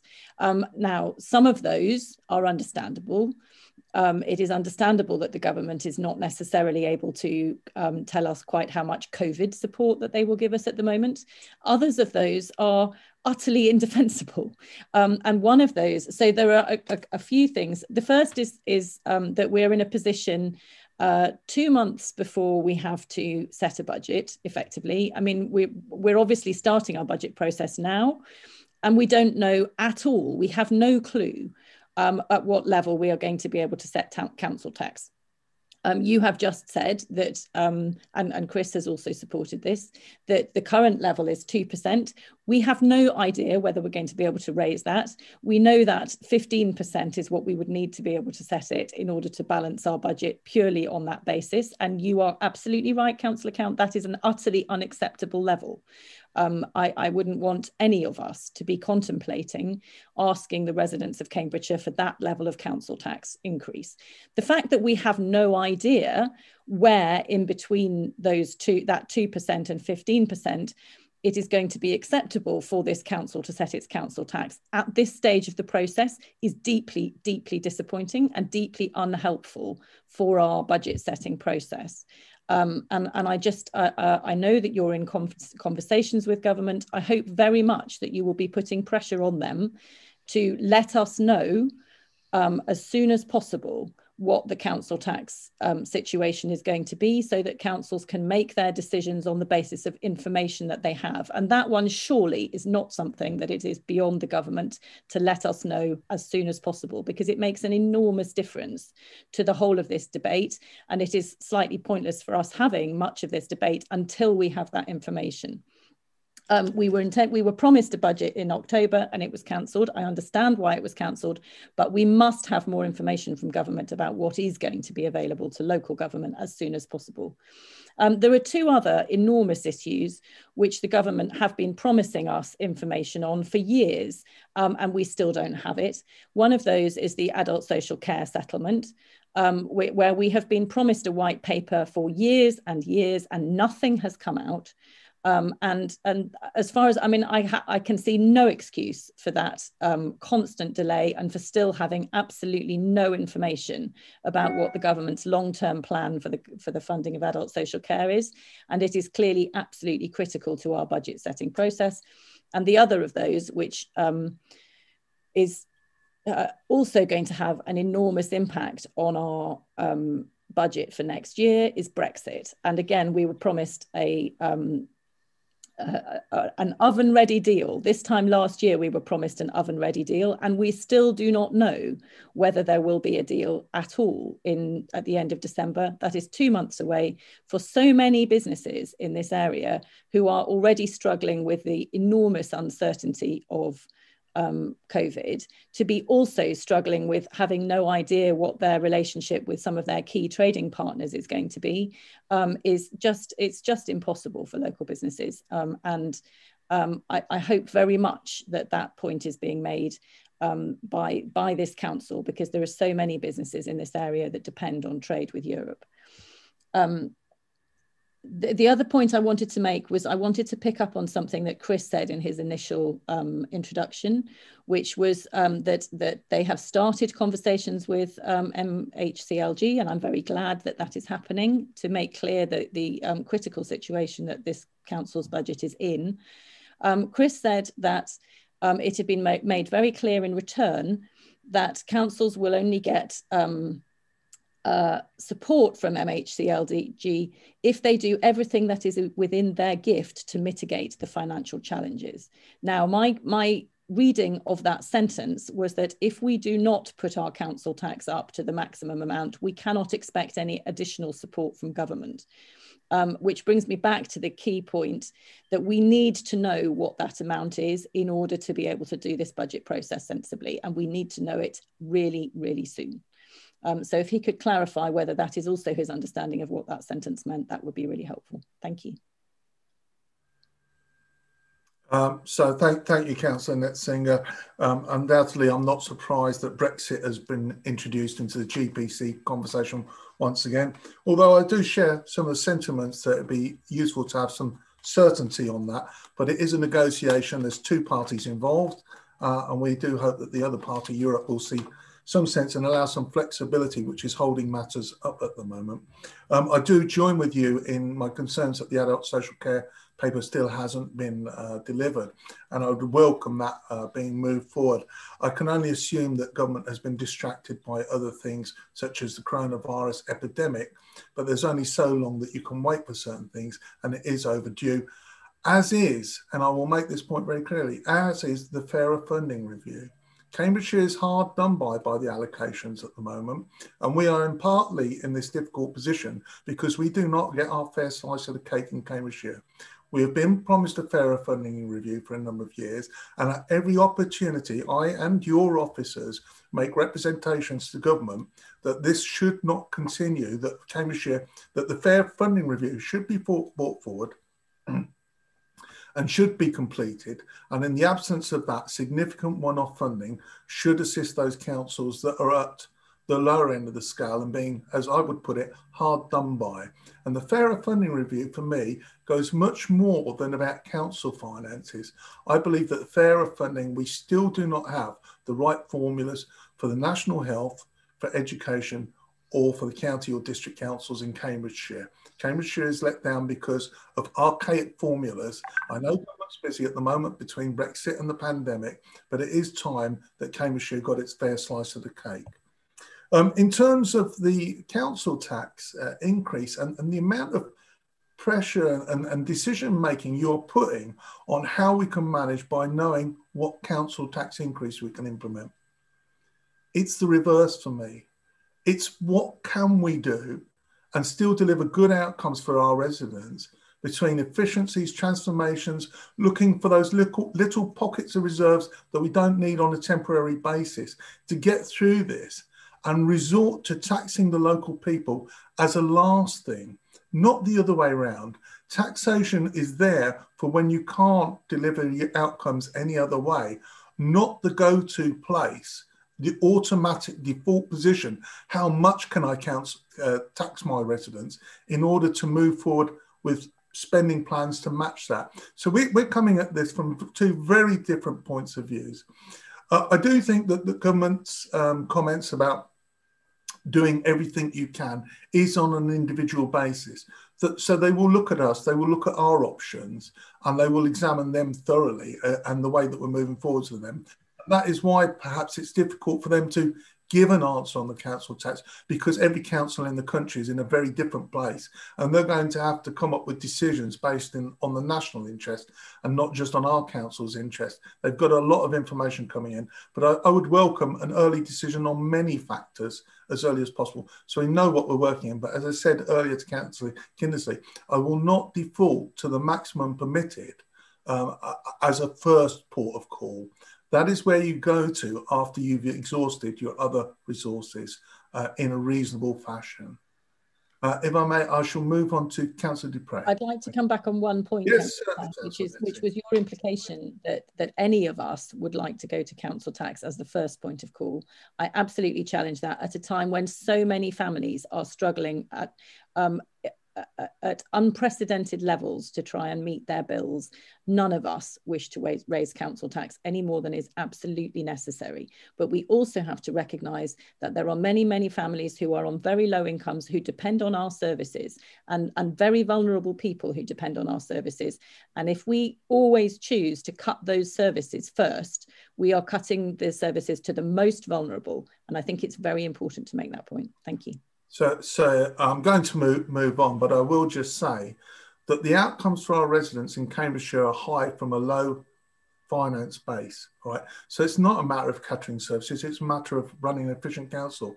But I will leave anybody who has watched the debate today come to their own opinion as to where the desire to impose council taxes are, rather than the statement you've just made. I think this meeting has spoken for itself.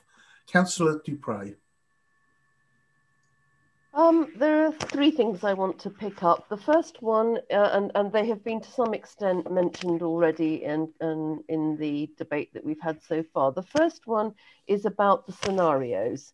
And we're told that we may, and I think this is, I share the view of one or two people who said that this may be somewhat optimistic, that we are somewhere around worse than scenario A, but not less than scenario B. Well, it's very difficult to judge from this paper because scenario A is spelled out to some extent with 5 bullet points describing the assumptions underlying it.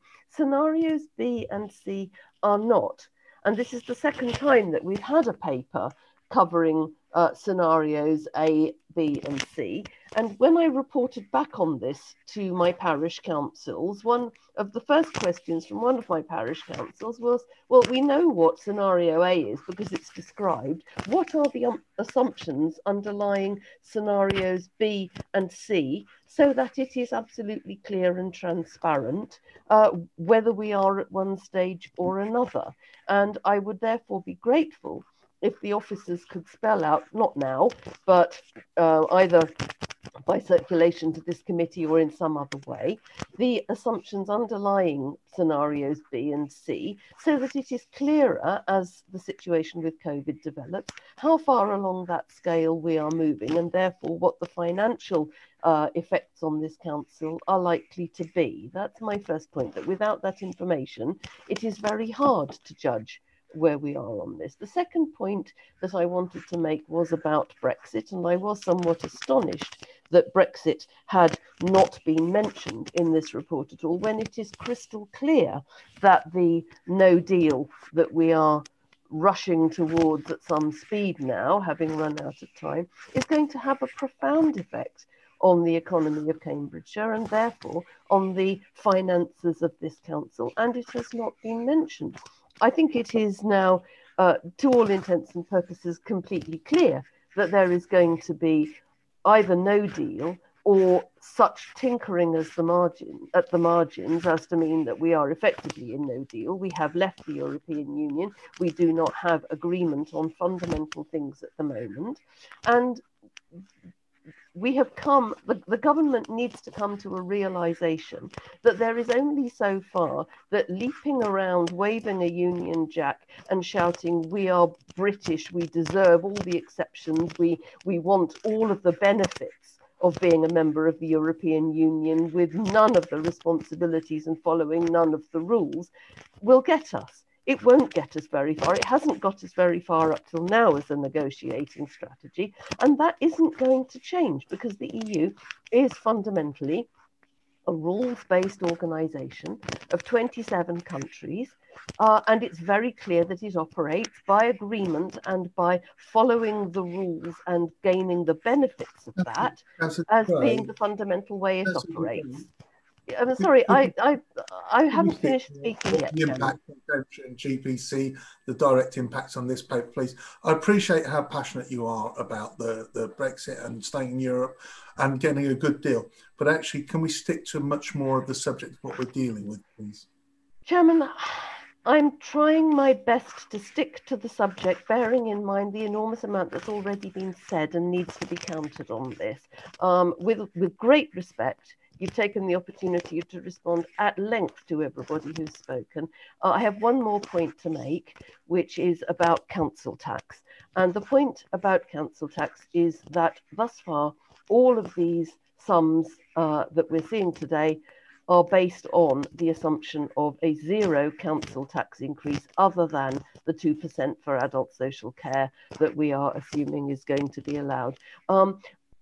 If that is your assumption, that we can cover costs, additional cost savings requirements of between 40 and over 80 million pounds without increasing the council tax at all, then I think the only assumption that we can draw from that is that many, many people, as Councillor Nethsinger has said, who have little income and rely on our services, are going to find those services cut from under them, or they are going to find themselves having to pay very much increased costs to access those services, given the scale of the financial mountain we have to climb, other than the government coming in like the Deus Ex Machina, like the Knight on the White Horse, saying, here you are, here's 80 million, and I don't think that's going to happen, and I don't think you do either, then it seems to me that relying on the people who depend on our services most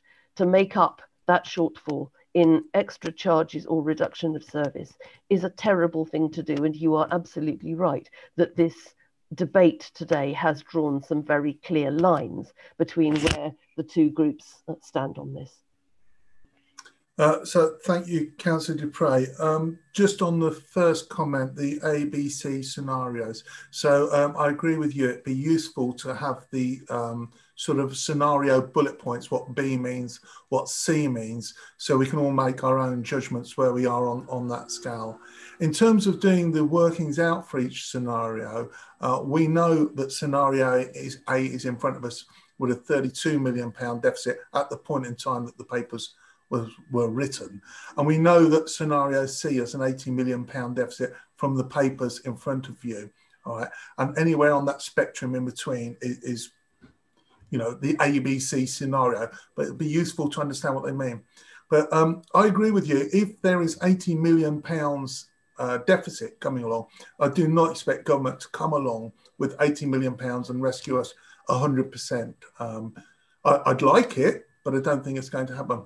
But I would expect there to be a good deal of finance, because if we are hit by £80 million and you multiply that out nationally, too many councils would be in Section 114 notices. It's impossible to envisage that sort of impact without additional support. I think the scenario in front of us, A, whilst it may not be the best or the most accurate up-to-date scenario planning seen, does give us an indication of what we think will happen there. But as you go up, you've got to expect that there will be some government freedoms or government finance to deal with matters if you start getting solidly into the B's or the C's. But as I said earlier on in the debate, I think we need to just understand the information. And from the debate we've had today, there's a lot of people really on top of these figures. I can see that you're all getting a really good grasp about our role in this, in putting a budget forward for next year. And we will get more information as we go along, which will be quite useful. I won't continue talking about Brexit. Obviously, the Liberal Democrats wanted to highlight today and at every opportunity. I am very keen on the impacts in our local area.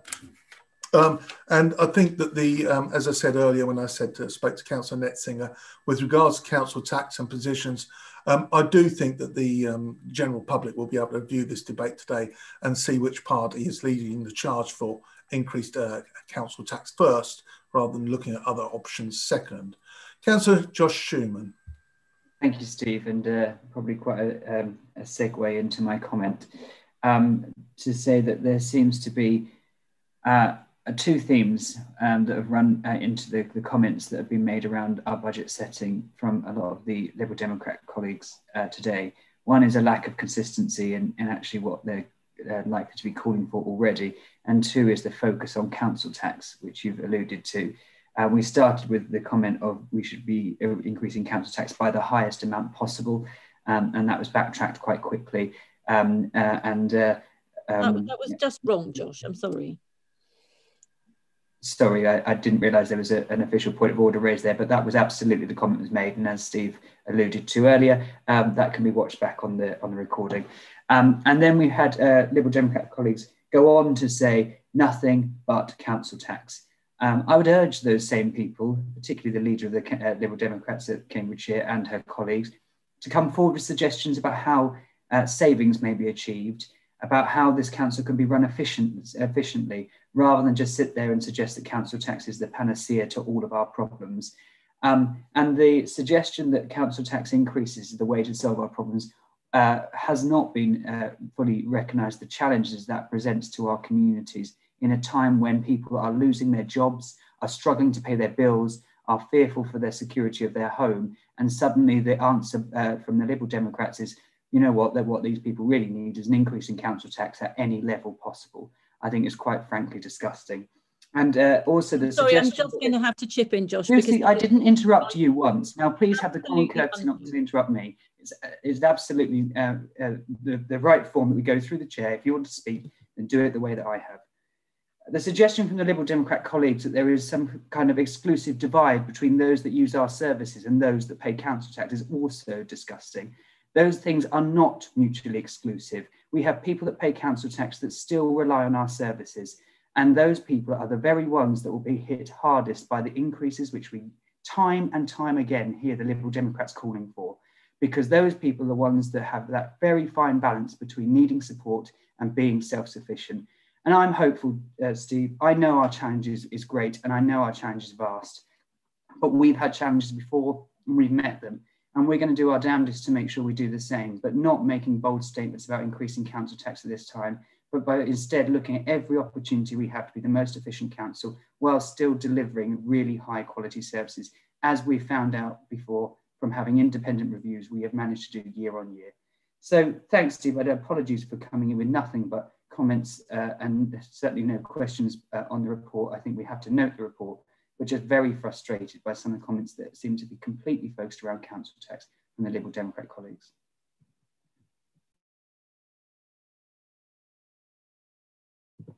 You're on mute. Sir. Thank you, Councillor Schumann. Councillor Machini.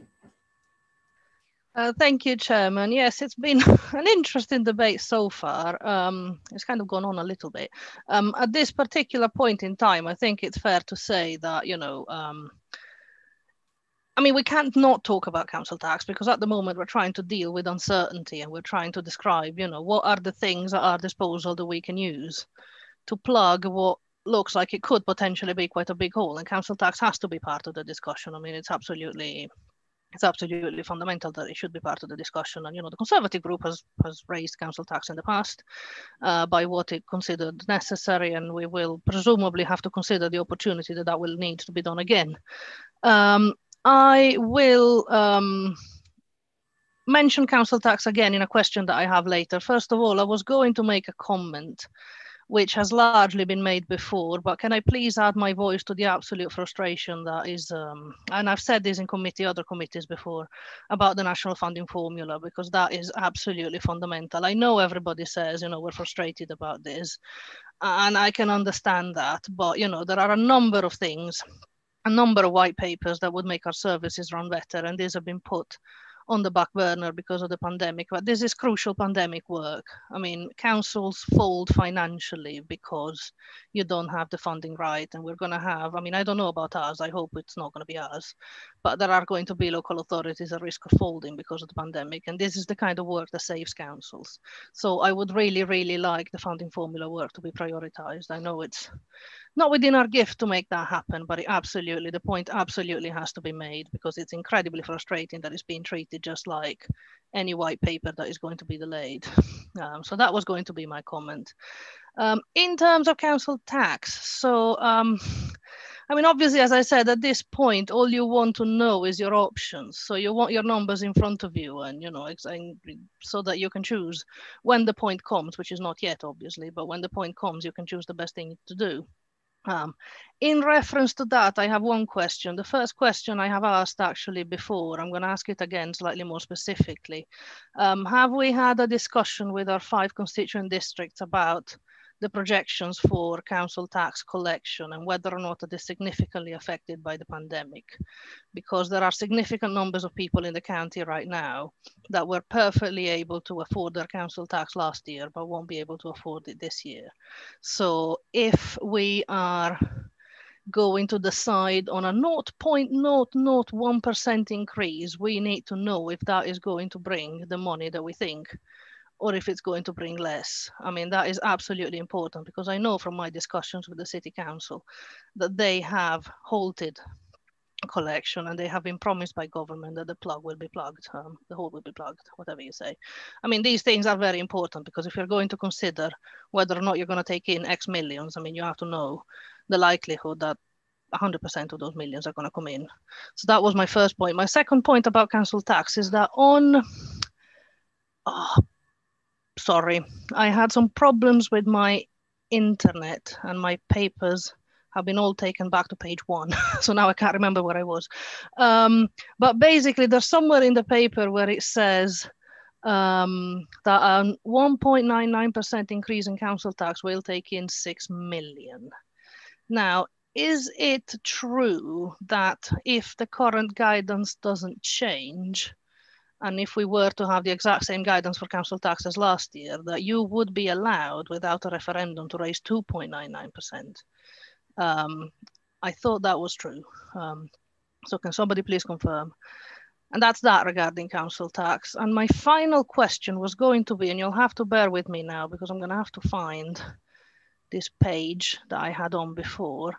This is to do with the use of reserves, and in section, whereabouts are we?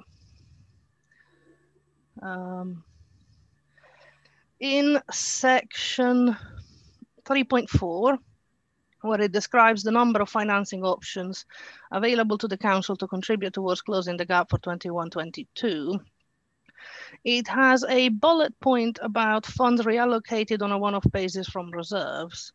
And then it has a further bullet point later on about a last resort to utilize any reserves on provision or provisions held on its balance sheet that are not a contractual commitment.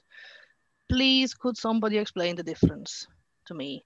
And I'm assuming that we're going to get a bit more, obviously a bit more detail on these things as the situation progresses, but I think we're going to have to start getting into the point. I mean, October's almost at an end. We're going to get to the point quite soon that, we're going to need the detail as granular as possible. So I think figures and different scenarios of how much reserve is where and how much reserve is used for what, and what is easier to use and what is more difficult to use, and all of these kinds of things, we're going to need to have a look at them. Because once again, as is the case for council tax, I doubt that we'll be able to just exclude having to use reserves in the same way that we are unable to exclude having to raise council tax. So those are my questions, and thank you very much for bearing with me. Thank you, Councillor Machini, and thank you for those intelligent questions. Because I know the answers on the reserves, but Chris is so much better and paid to explain things. I'm going to bring Chris in to explain the reserves and the question on the 2.99%. Chris. Thank you, Chairman. I'll try and take Councillor Machini's questions in the order that they were raised. The first one was actually about working with colleagues in our districts and the billing authorities, because obviously we aren't a collecting authority, so therefore the function of collection of council tax sits with our district and city colleagues. Yes, we are working with them on a regular basis. We in the projections that you've got in front of you today in terms of the modelling that Tom and his team have produced includes what was at that point the latest projections around collection fund deficits, both council tax and business rates. We have assumed, based on the flexibilities that the government announced earlier this year, that those deficits will be defrayed over 3 years rather than the current or the previous regulations, which required those to be written back or written off in the year in question. So whichever model you take has got an assumption over council tax and business rates income, but we will be updating that as the forecast of our collection authority colleagues is updated with the latest information they've got available, because clearly that was based on collection levels back in June, and obviously they've got a few more months experience. So those numbers will be updated as we go through the business plan process. But please rest assured we are working with them. In terms of the council tax limitation regulations, they are actually set every year. So I can't actually tell you what the council tax limitation regulations are going to be for next year. They have more often than not been 1.99%, but as Councillor Machini highlighted, there was one year where they actually increased that by a further 1% to 2.99%. If that was the case, obviously that would be an additional £3 million over and above what we've got in our base assumptions. Just to remind members that the base assumptions were a 2% adult social care precept and a 0% council tax increase. In terms of the overall recipients, that makes no difference whether it's adult social care or council tax. It's just the disaggregation of it from our budgeting purposes. But the adult social care precept, technically the end period was 31st of March 2021, so we don't know if that will exist for 21-22. But we will obviously put pressure on the government to come up with whatever the regulations are going to be around council tax as much as we can. And in terms of reserves, in very simple terms, there are unearmarked reserves and earmarked reserves, and the unearmarked ones are the ones we can use for anything we wish. And there are two core reserves that we hold in that category. The general reserve, which we hold, as the chairman mentioned earlier on, at 3% of expenditure, which is for funding any unforeseen circumstances in the years which may arise. As a council MTF, a medium-term financial strategy policy, if we draw on that reserve in the year, which we have done over the last few years, we replenish it as part of the next budget process. So that places additional pressure on the following year's budget, but so we can hold it at 3% of our operational expenditure, and that has served us well over a number of years. We also have the transformation fund. So the general reserve sits at about £17 million, just for information purposes. If you use that, of course, then you are leaving yourself vulnerable in year for any fluctuations that you can't fund within the base revenue budget. The other general usable reserve is the transformation fund. So although that has been earmarked for transformation purposes, it's not earmarked for any specific purpose, and therefore that is usable, but clearly you can only spend it once. If you use it for propping up or supporting base budgets next year, then you don't have that usable for either investment in transformation activity or to be able to use it again in the future year. That currently stands at just around £20 million. So they're the unearmarked reserves, which you can use for any purpose the council wishes. Then the earmarked reserves are sums that the council have set aside for specific activities, and generally that includes provisions. That they're unearmarked, earmarked and provisions are effectively the same thing. So we've set aside money from revenue onto the balance sheet for a specific purpose. and that can be anything. So we hold an insurance reserve, for instance, because we self-insure. So we self-insure quite a lot of our risks, and therefore we draw on that and then replenish it. Bad debt provision, and so it goes on. There are a whole raft of different provisions and earmarked reserves that are held on the balance sheet, which are quite a significant amount of money. But if you utilise those, obviously you don't have the reserve available for should that the reason that it's been set aside comes to fruition to fund that. So therefore, you're increasing your risk of not being able to meet liabilities as they arise in any particular year. Hopefully that answers Councillor Mashini's questions, Chairman. Thank you. So sorry, can I say something really briefly in response to that? Thank you so very, very much. That was exactly what I was looking for. I was just going to plead, if possible, if we can have a little appendix or something like that, a little summary of what you just explained with like the figures as they are sort of now. Happy next to provide to that, Chairman. next to it, because obviously, that's not so much for us to, this is what we're doing, but it's for us to understand this is the kind of thing we're going to have to do at some point. And it would really help me, as somebody who repeats very frequently that my finance is not very good. It would really help me understand these are the different baskets from which different size handfuls of things are going to be taken at some point. So thank you so much. I think that they're included as an appendix, so whether it's published today or not, as part of the IRP report. But it'd be useful, really, to perhaps go through specifically the earmarked reserves and actually give greater definition to the impact of utilising them, so that we could all really understand that. Yes, I am correct. It's on page 30 of 114, the reserves and positions. And goes on to 31. It'd be useful to really understand those in terms of the impacts should we choose to use any of those and what they would mean. And I think for a future paper, Chris, it may also be useful to split down the impacts on next year. How many of those are one-off funding, require one-off funding solutions, and how many have an ongoing revenue impact? Should anyone think about using reserve against any of them? Okay. Will do, Chairman. Okay. Councillor Lucy Netzinger. Thank you. I will be very brief because I do feel we've spent long enough on this, but I just cannot allow Councillor Schumann's comments to go unchallenged. His implication that we would want to be putting up council tax on anybody this year is entirely unfair and untrue. If he thinks we are unaware of the enormous pressures that there are on families this year, that would be completely unrealistic. I cannot tell you how many of my close friends have suffered enormously this year through lack of income. The impact on self-employed people has been extraordinary. I cannot tell you how many people there are out there who are suffering incredible financial pressure, and that financial pressure, that they are staring into a financial abyss. And the ending of the furlough scheme and the offer of only 2/3 support to those whose jobs are not still continuing is just terrifying for so many families. We are painfully aware of this, Josh. We've heard so much misrepresentation from national government. I do not want to have that kind of misrepresentation starting at this council.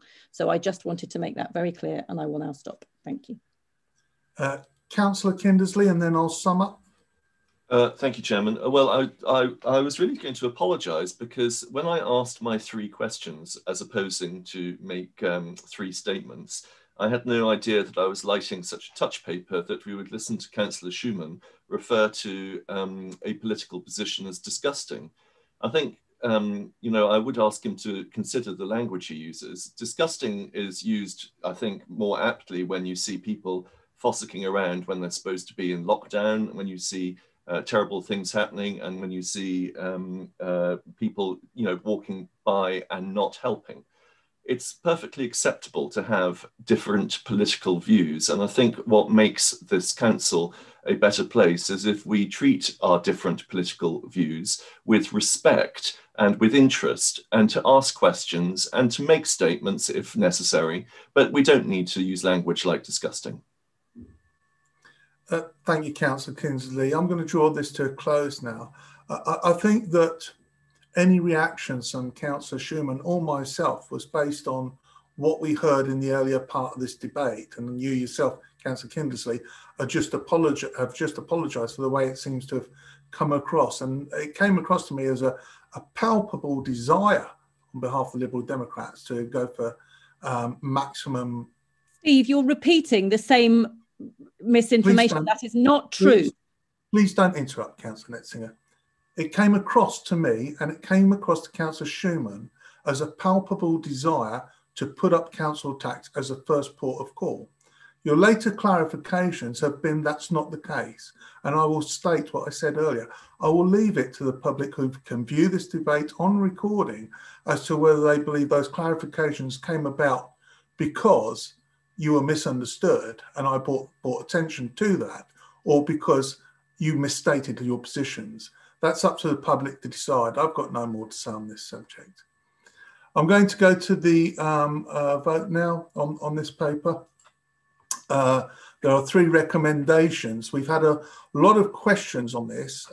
Most of the recommendations are note the overview, note the impact, and request that officers undertake the necessary actions to ensure that government is clear on the negative impact on our service delivery if additional support is not forthcoming. I'm not sure that I've heard anybody speak against the recommendations. We've asked for a lot of clarifications, etc. So I'm just going to ask whether we're okay to take this as a unanimous position to approve the recommendations. And if not, if I see any raised hands, then of course I will go to a vote on the subject. So are there any raised hands? I can see that. Oh, I do have a raised hand. Eliza, would you like to I do apologise. No, I don't want to express dissent. I just had a question about the recommendations. Okay. Obviously, I don't wish to suggest that that needs to be the case. However, we have heard a specific mention today about asking a specific question of government about how the 1 billion resources will be formulated. Is it worth adding that as something that we will ask the government into the recommendations, or is it sort of too late now? Look, well, I'll take that as an action. It's something that we're doing. Absolutely, we can put it down as an action. You'll see that we'll ask them. Absolutely. Okay. All right. With that in mind, can I just check if anybody else wants us to actually vote on the recommendations? If not, I will take that as a unanimous approval. I'm seeing no hands indicated, so I'm going to take that as unanimous in favour of the recommendations. Thank you. I'm going to move on now to agenda item number 6, the Service Committee review of the draft 2021-22 capital programme. Can I invite the Chief Finance Officer, Chris Mallion, to introduce the report, please? Chairman, I think it's the Head of Finance, Chairman. Sorry, please accept my apologies. I realise we haven't had a comfort break since the start of this. I plan to have it after the last meeting, but after the last item, but it did carry on quite a long while. Would everybody like a 10-minute comfort break? There's a few thumbs up. So please, if we can return at 12:25, please. Thank you.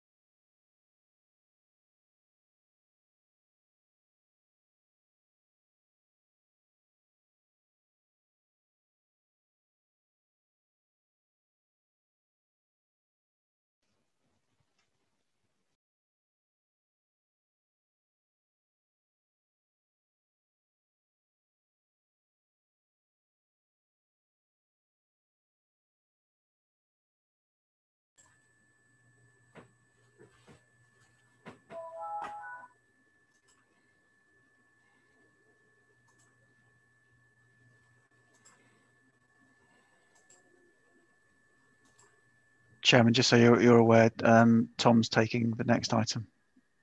Okay, thank you. Yeah, he'd let me know, so.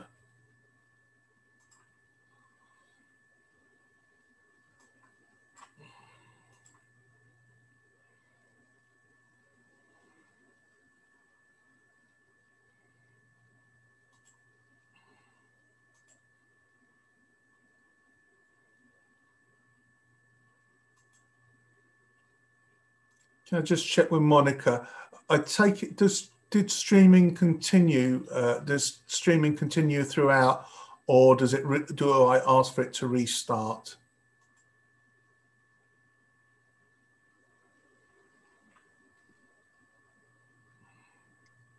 Steve, it's still showing live on YouTube at the moment. Chairman, you're right. The streaming has continued. We're still being streamed. Yeah. Okay, well, it's 25 past on my time indicator now. So I'm going to move ahead and restart the meeting. Can I ask Tom Kelly to introduce the report, agenda item number 6, the Service Committee review of the draft 2021 to 22 capital programme. Thank you, Chairman. We're at page 73 of the bundle. This report forms part of the process set out in the capital strategy to update, review and refine capital planning over the extended planning period. We confirm in the report that the full strategy review and prioritisation across committees will come back to GPC in the next couple of months. At 4.1 and 4.2, we do provide an overview of capital budgets over the coming years on a service by service basis, and also show the funding sources across grants, contributions and borrowing, and there are further details for this committee on those borrowing sources in the appendix at page 83.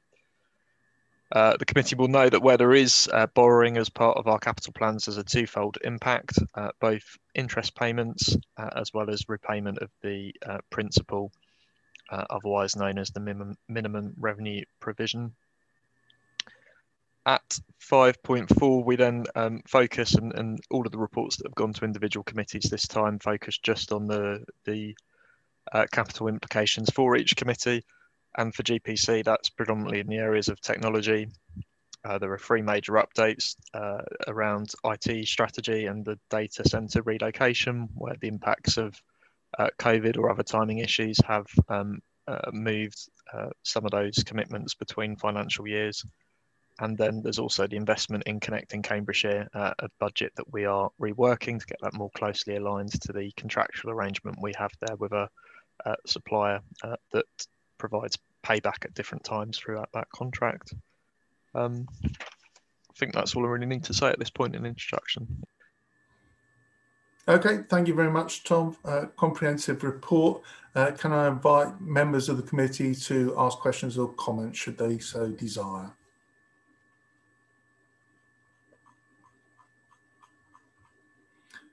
I'm seeing no blue hands. It's a very straightforward report and one we're used to. I do have a blue hand now. Eliza, sorry, it's just a very, I was going to say if anybody had any more specific question than mine, but I figured I might just as well ask it. It was a very good report, and it felt, I mean, I'm going to be very honest, it felt too straightforward considering how difficult I usually find these things. Is the perfect alignment between what you expect to spend and what you expect to raise to fund it sort of, I say manufactured, I don't mean badly, but like, is it intentional and designed to be that way? Or is there any potential for that to change? Chairman, through you, I think there's 2 points to mention in response to that. I suppose from the first thing is from the capital side, the services that this committee directly oversees is relatively limited. So it's just the service committee aspect rather than the complete overview. So that to some extent limits the scope. In this meeting, you will see the full overview in meetings to come. And then the approach we're seeing really is that prudential borrowing makes up the difference between all of the external funding sources such as grants and contributions, and then that remaining balance is for the council to fund. So that's why you see an alignment, because really prudential borrowing is used to kind of bridge that gap. I think if I could add in as well, the simplicity, like I say, is borne about by the fact that this is a sum of all the independent reports. So it's an additions table almost, but the individual service committees have got their much more complex, exactly identified capital projects identified in there, if that's helpful. Okay. Right, I'm not seeing any other hands, in which case I've heard nobody speak against. Can I take it that we'll take this as unanimous for recommendations? If not, I'm looking for a blue hand and we shall go to a vote. Okay, I'm not seeing any hands, in which case there seems to be a general consensus. So we'll take the recommendations as carried. Thank you. Moving on, agenda item number 7, the transformation bid and micro enterprise rollout. Can I invite the Commissioner of the Partnerships and Programmes, Graham Hodgson, to introduce the report, please? Over to you, Graham. Thank you, Chair. So the key points around this paper are that earlier this year, a review of the home care market was completed by commissioning and resulted in the development of a strategic vision to address sustainability, market capacity and workforce in terms of recruitment, retention and diversity. The actions outlined in that vision will be incorporated within the wider resilience and recovery strategy of the Council. One such action was to encourage and support the development of home care micro-enterprises, often 1 or 2 or 3 individuals who earn their living from the enterprise. The micro-enterprise model has been proven to work in a range of areas across the country, supported by a specialist social enterprise called Community Catalysts. This model and its impact is clearly evidenced in section 5 of the paper. The purpose of increasing the number of micro-enterprises providing care and support in the local market is manifold. Firstly, it will grow and diversify the range of care and support options available in the local community, ranging from personal care to food shopping and delivery, cleaning, gardening, and befriending services, amongst others. Secondly, to offer more choice and flexibility to those who require care and support at home. Thirdly, to enable more people to remain living well at home for longer. And finally, to attract more people into the care workforce and create new employment opportunities for local residents, particularly in underserved rural areas. The first stage of the project will be a diagnostic to identify the most suitable area in Cambridgeshire for the first micro-enterprises. And after this initial rollout period of 2 years, the Council will have acquired the necessary first-hand knowledge and experience to replicate the micro-enterprise development catalysts in communities all over the county without support from community catalysts themselves. This committee is therefore asked to approve the £160,000 transformation funding bid, and secondly, to approve the direct award of the contract to Community Catalysts, who are the only social enterprise with a track record operating in this specific market. Thank you. Thank you, Graham. Any questions from members of the committee or comments? Councillor David Ambrose-Smith. Yes, thank you, Chair. Just a comment, really. Graham has said most of what I was going to say. Thank you, Graham. A very clear paper. It was well received by adults on the 8th of October, and it was all agreed unanimously to take this up. On top of what Graham has just mentioned, the risk to the authority is in the main, using the RAG system, green. There's only the only problem we have, the negative, which is amber, which is the COVID problem, which is all with us. But other than that, Chair, that's a very positive paper, and I say again, well received by the adults committee on the 8th. Thank you. Thank you, David. Councillor Ian Bates. Thank you, Mr. Chairman. I'm very happy to support this. My wife and I do actually shop for people in the village. And I think there are plenty of initiatives around in villages and in communities that think about their communities. And we need to capitalise, I think, on the good work that Steve Criswell has been doing with Adrian Chapman as we go forward. So I'm very supportive of what I call this approach. I did have a question, which is about, I couldn't quite see the timing of when something might come back to see how it gets on, as they say. That may well go back to the adults committee, but I was looking for that, but very much support the initiative as I laid out on the paper, Mr. Chairman. Thank you, Councillor Bates. I do believe it will be the adults committee that will be doing the monitoring of this. We're responsible for approving the finance, but it does go through the transformation scheme. So I think the actual transformation bit goes through us, if you see what I mean. I'll probably ask, getting a nod from Graham there. Right, Councillor David Jenkins. Thank you, Chair. I'm sure this is an exceedingly good idea, but there's two serious omissions in the paper. One is the business plan has not been completed in terms of the payback of the project. In paragraph 2.5 of the main paper, it does talk about £170,000 per year contribution from the business.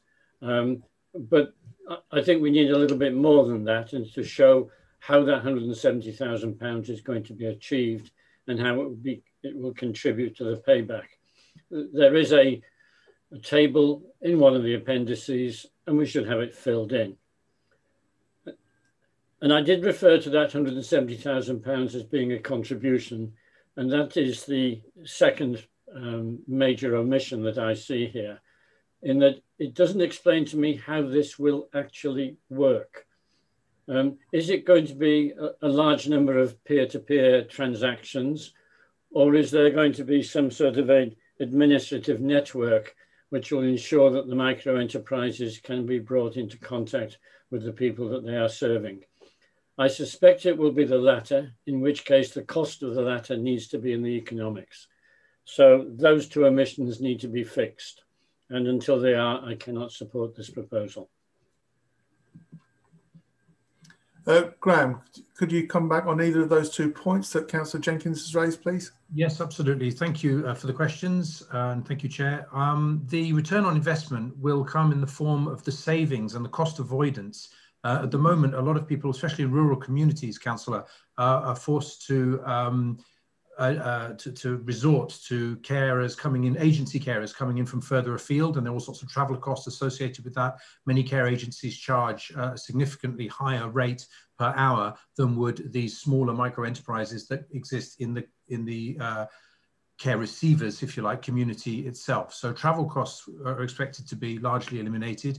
The actual hourly rate charged by these smaller micro enterprises is much lower as well. And at the moment, many personal budgets and direct payments are being used to cover very high costs of agency care fees. And we believe that through the supporting of the creation and development of these micro enterprises, there'll be a significantly lower cost to the council of provision of these statutory care services. In terms of completion of tables and so on, as was mentioned in the paper, there will be an initial phase of diagnostics, which Community Catalysts will bring to bear their experience with other counties and other local authorities, and they'll be able to support us in identifying very early on where savings will be possible and how much. And of course, that depends on the locality which will be chosen for the initial rollout of the micro enterprises. So I would anticipate, to answer one of the questions that was raised earlier as well about when we can begin to see some more information or KPIs, if you like, around the project. And the expectation is that after the first 6 months, we'll have a very clear indication of the locality that's been chosen and the initial work that's been done to develop micro enterprises. After the first year, we expect to have a considerable number of enterprises already up and running. And obviously by the end of the full period of 2 years, there is a number mentioned in the paper about the projected number of micro enterprises that we would hope to see. And that's when the full saving and return on investment is expected to reach completion. But I thank the Councillor David Jenkins for your comments, and obviously we'll incorporate those into the communication back to this committee and to Adults Committee on the progress of the project, if approved. Thank you. Thank you, Graham. Can I ask you, David, go ahead. Yeah, look, I believe everything that Graham says, and this looks like a good project to me. But if we have identified savings, we should spell it out as to how they should be worked up. This is a business case, so let us make a business case. And as I said, there's also some sort of infrastructure or network which is supposed to support these micro enterprises. I think we need to identify how that will work and how much that is going to cost. These things come together for a complete system. If I could have your assurance, Chair, that we could get a complementary paper with some detailed numbers, I'd be quite comfortable with that. So I was just going to ask either Graham or Amanda. So the first point is these 750 hours, £170,000. I think that's quite clearly defined in the paperwork as a reason to move ahead. It's the difference in cost between what we pay now and what these micro units would be expected to be charging for our statutory cases. The second one about filling out the business case will come after the site is identified in some further work.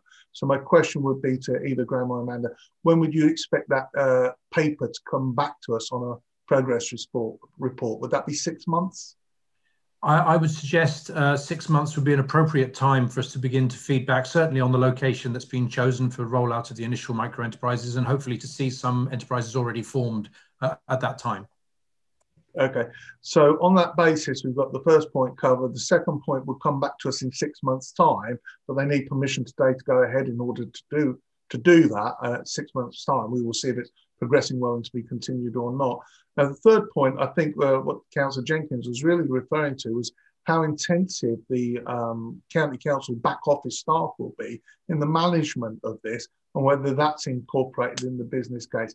And would that will be incorporated in the 6 month update as well? Should I respond to that, Councillor? Yes, please. So certainly on that point, the money that we're requesting for the transformation funding is actually to pay an external organisation, Community Catalyst.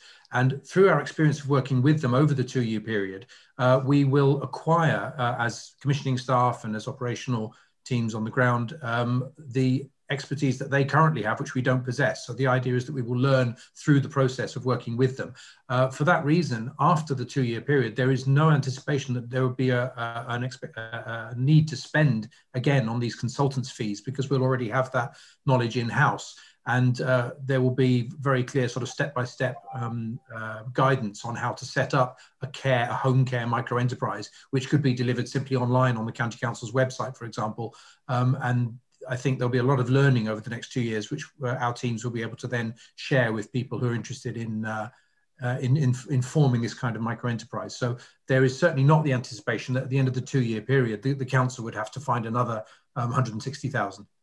I'm not suggesting we would have to, but I am suggesting that in order to enable all the necessary peer-to-peer transactions that are going to work here, the County Council will put some possibly minimal level of central admin in to make it happen. That's not described in the paper, and it's not accounted for in the economics. Just to respond then on that, we are talking about micro enterprises who will not in any way be, if you like, monitored or audited by the council, because they are private companies. And so once they're set up as private entities, it will be there in their own business interests to ensure that they are growing and performing well. And the council will merely assist in setting up new micro enterprises. Once the micro enterprise is formed, that will feed into the supply of care services in the market, as do the services of any other care agency. But I'm sorry, there's something in the mechanics here which I'm not understanding. Somebody has a need for care. Are we expecting that person then simply to go out and find their own micro enterprise to deliver it? Or do they call the County Council, who will then put that person in touch with the micro enterprise? Thank you for your question, Councillor. The way it works is that when an eligible care need is identified, the council will, social workers will identify the best source of that care as normal, as happens today with care agencies. However, there are many self-funders out there who are not the council's responsibility, and they also report huge difficulties in finding appropriately costed care, especially locally in their own communities. So those individuals will obviously be able to draw from the care services provided by these new micro enterprises, not to mention the fact that there will be job creation as a result of the project as well. So we expect to see a lot of employment opportunities in the care sector. And once people have had that experience of being trained up and entering the care sector through these microenterprises, they are then available, if you like, in the community to either work for other agencies in the future or to be employed as personal assistants by our citizens who receive direct payments, which is another very very flexible way of individuals exercising choice over the care they receive. Okay, thank you very much. Thank you, Graham. Councillor Roger Hickford. Thank you, Chair. This does seem like a very good idea, which I'll support, but my challenge, if I may, through you, Chair, as etiquette seems to have gone out the window in certain parts of this meeting, is about timing. Because it does seem that, from what Graham was saying, this will be rolled out after 2 years, which is the break-even point. But you also said that we'd identify savings a lot earlier. So can you just clarify when this could possibly be rolled out across the county? Thank you. Whenever a microenterprise is set up, they will immediately start providing services. And our hope and expectation is that many microenterprises will be formed within the first year of the project. Once that happens, there'll immediately be a saving in the sense that the fees they're charging for their hourly services are considerably lower than those charged by larger care agencies with further to travel. So there is, and certainly an anticipated saving within the first year. I hope that answers your question. Through you, Chair, if I may. Yes. No, not really, because what I'm seeing is a very good idea which can be identified quite quickly as to whether it's working or not.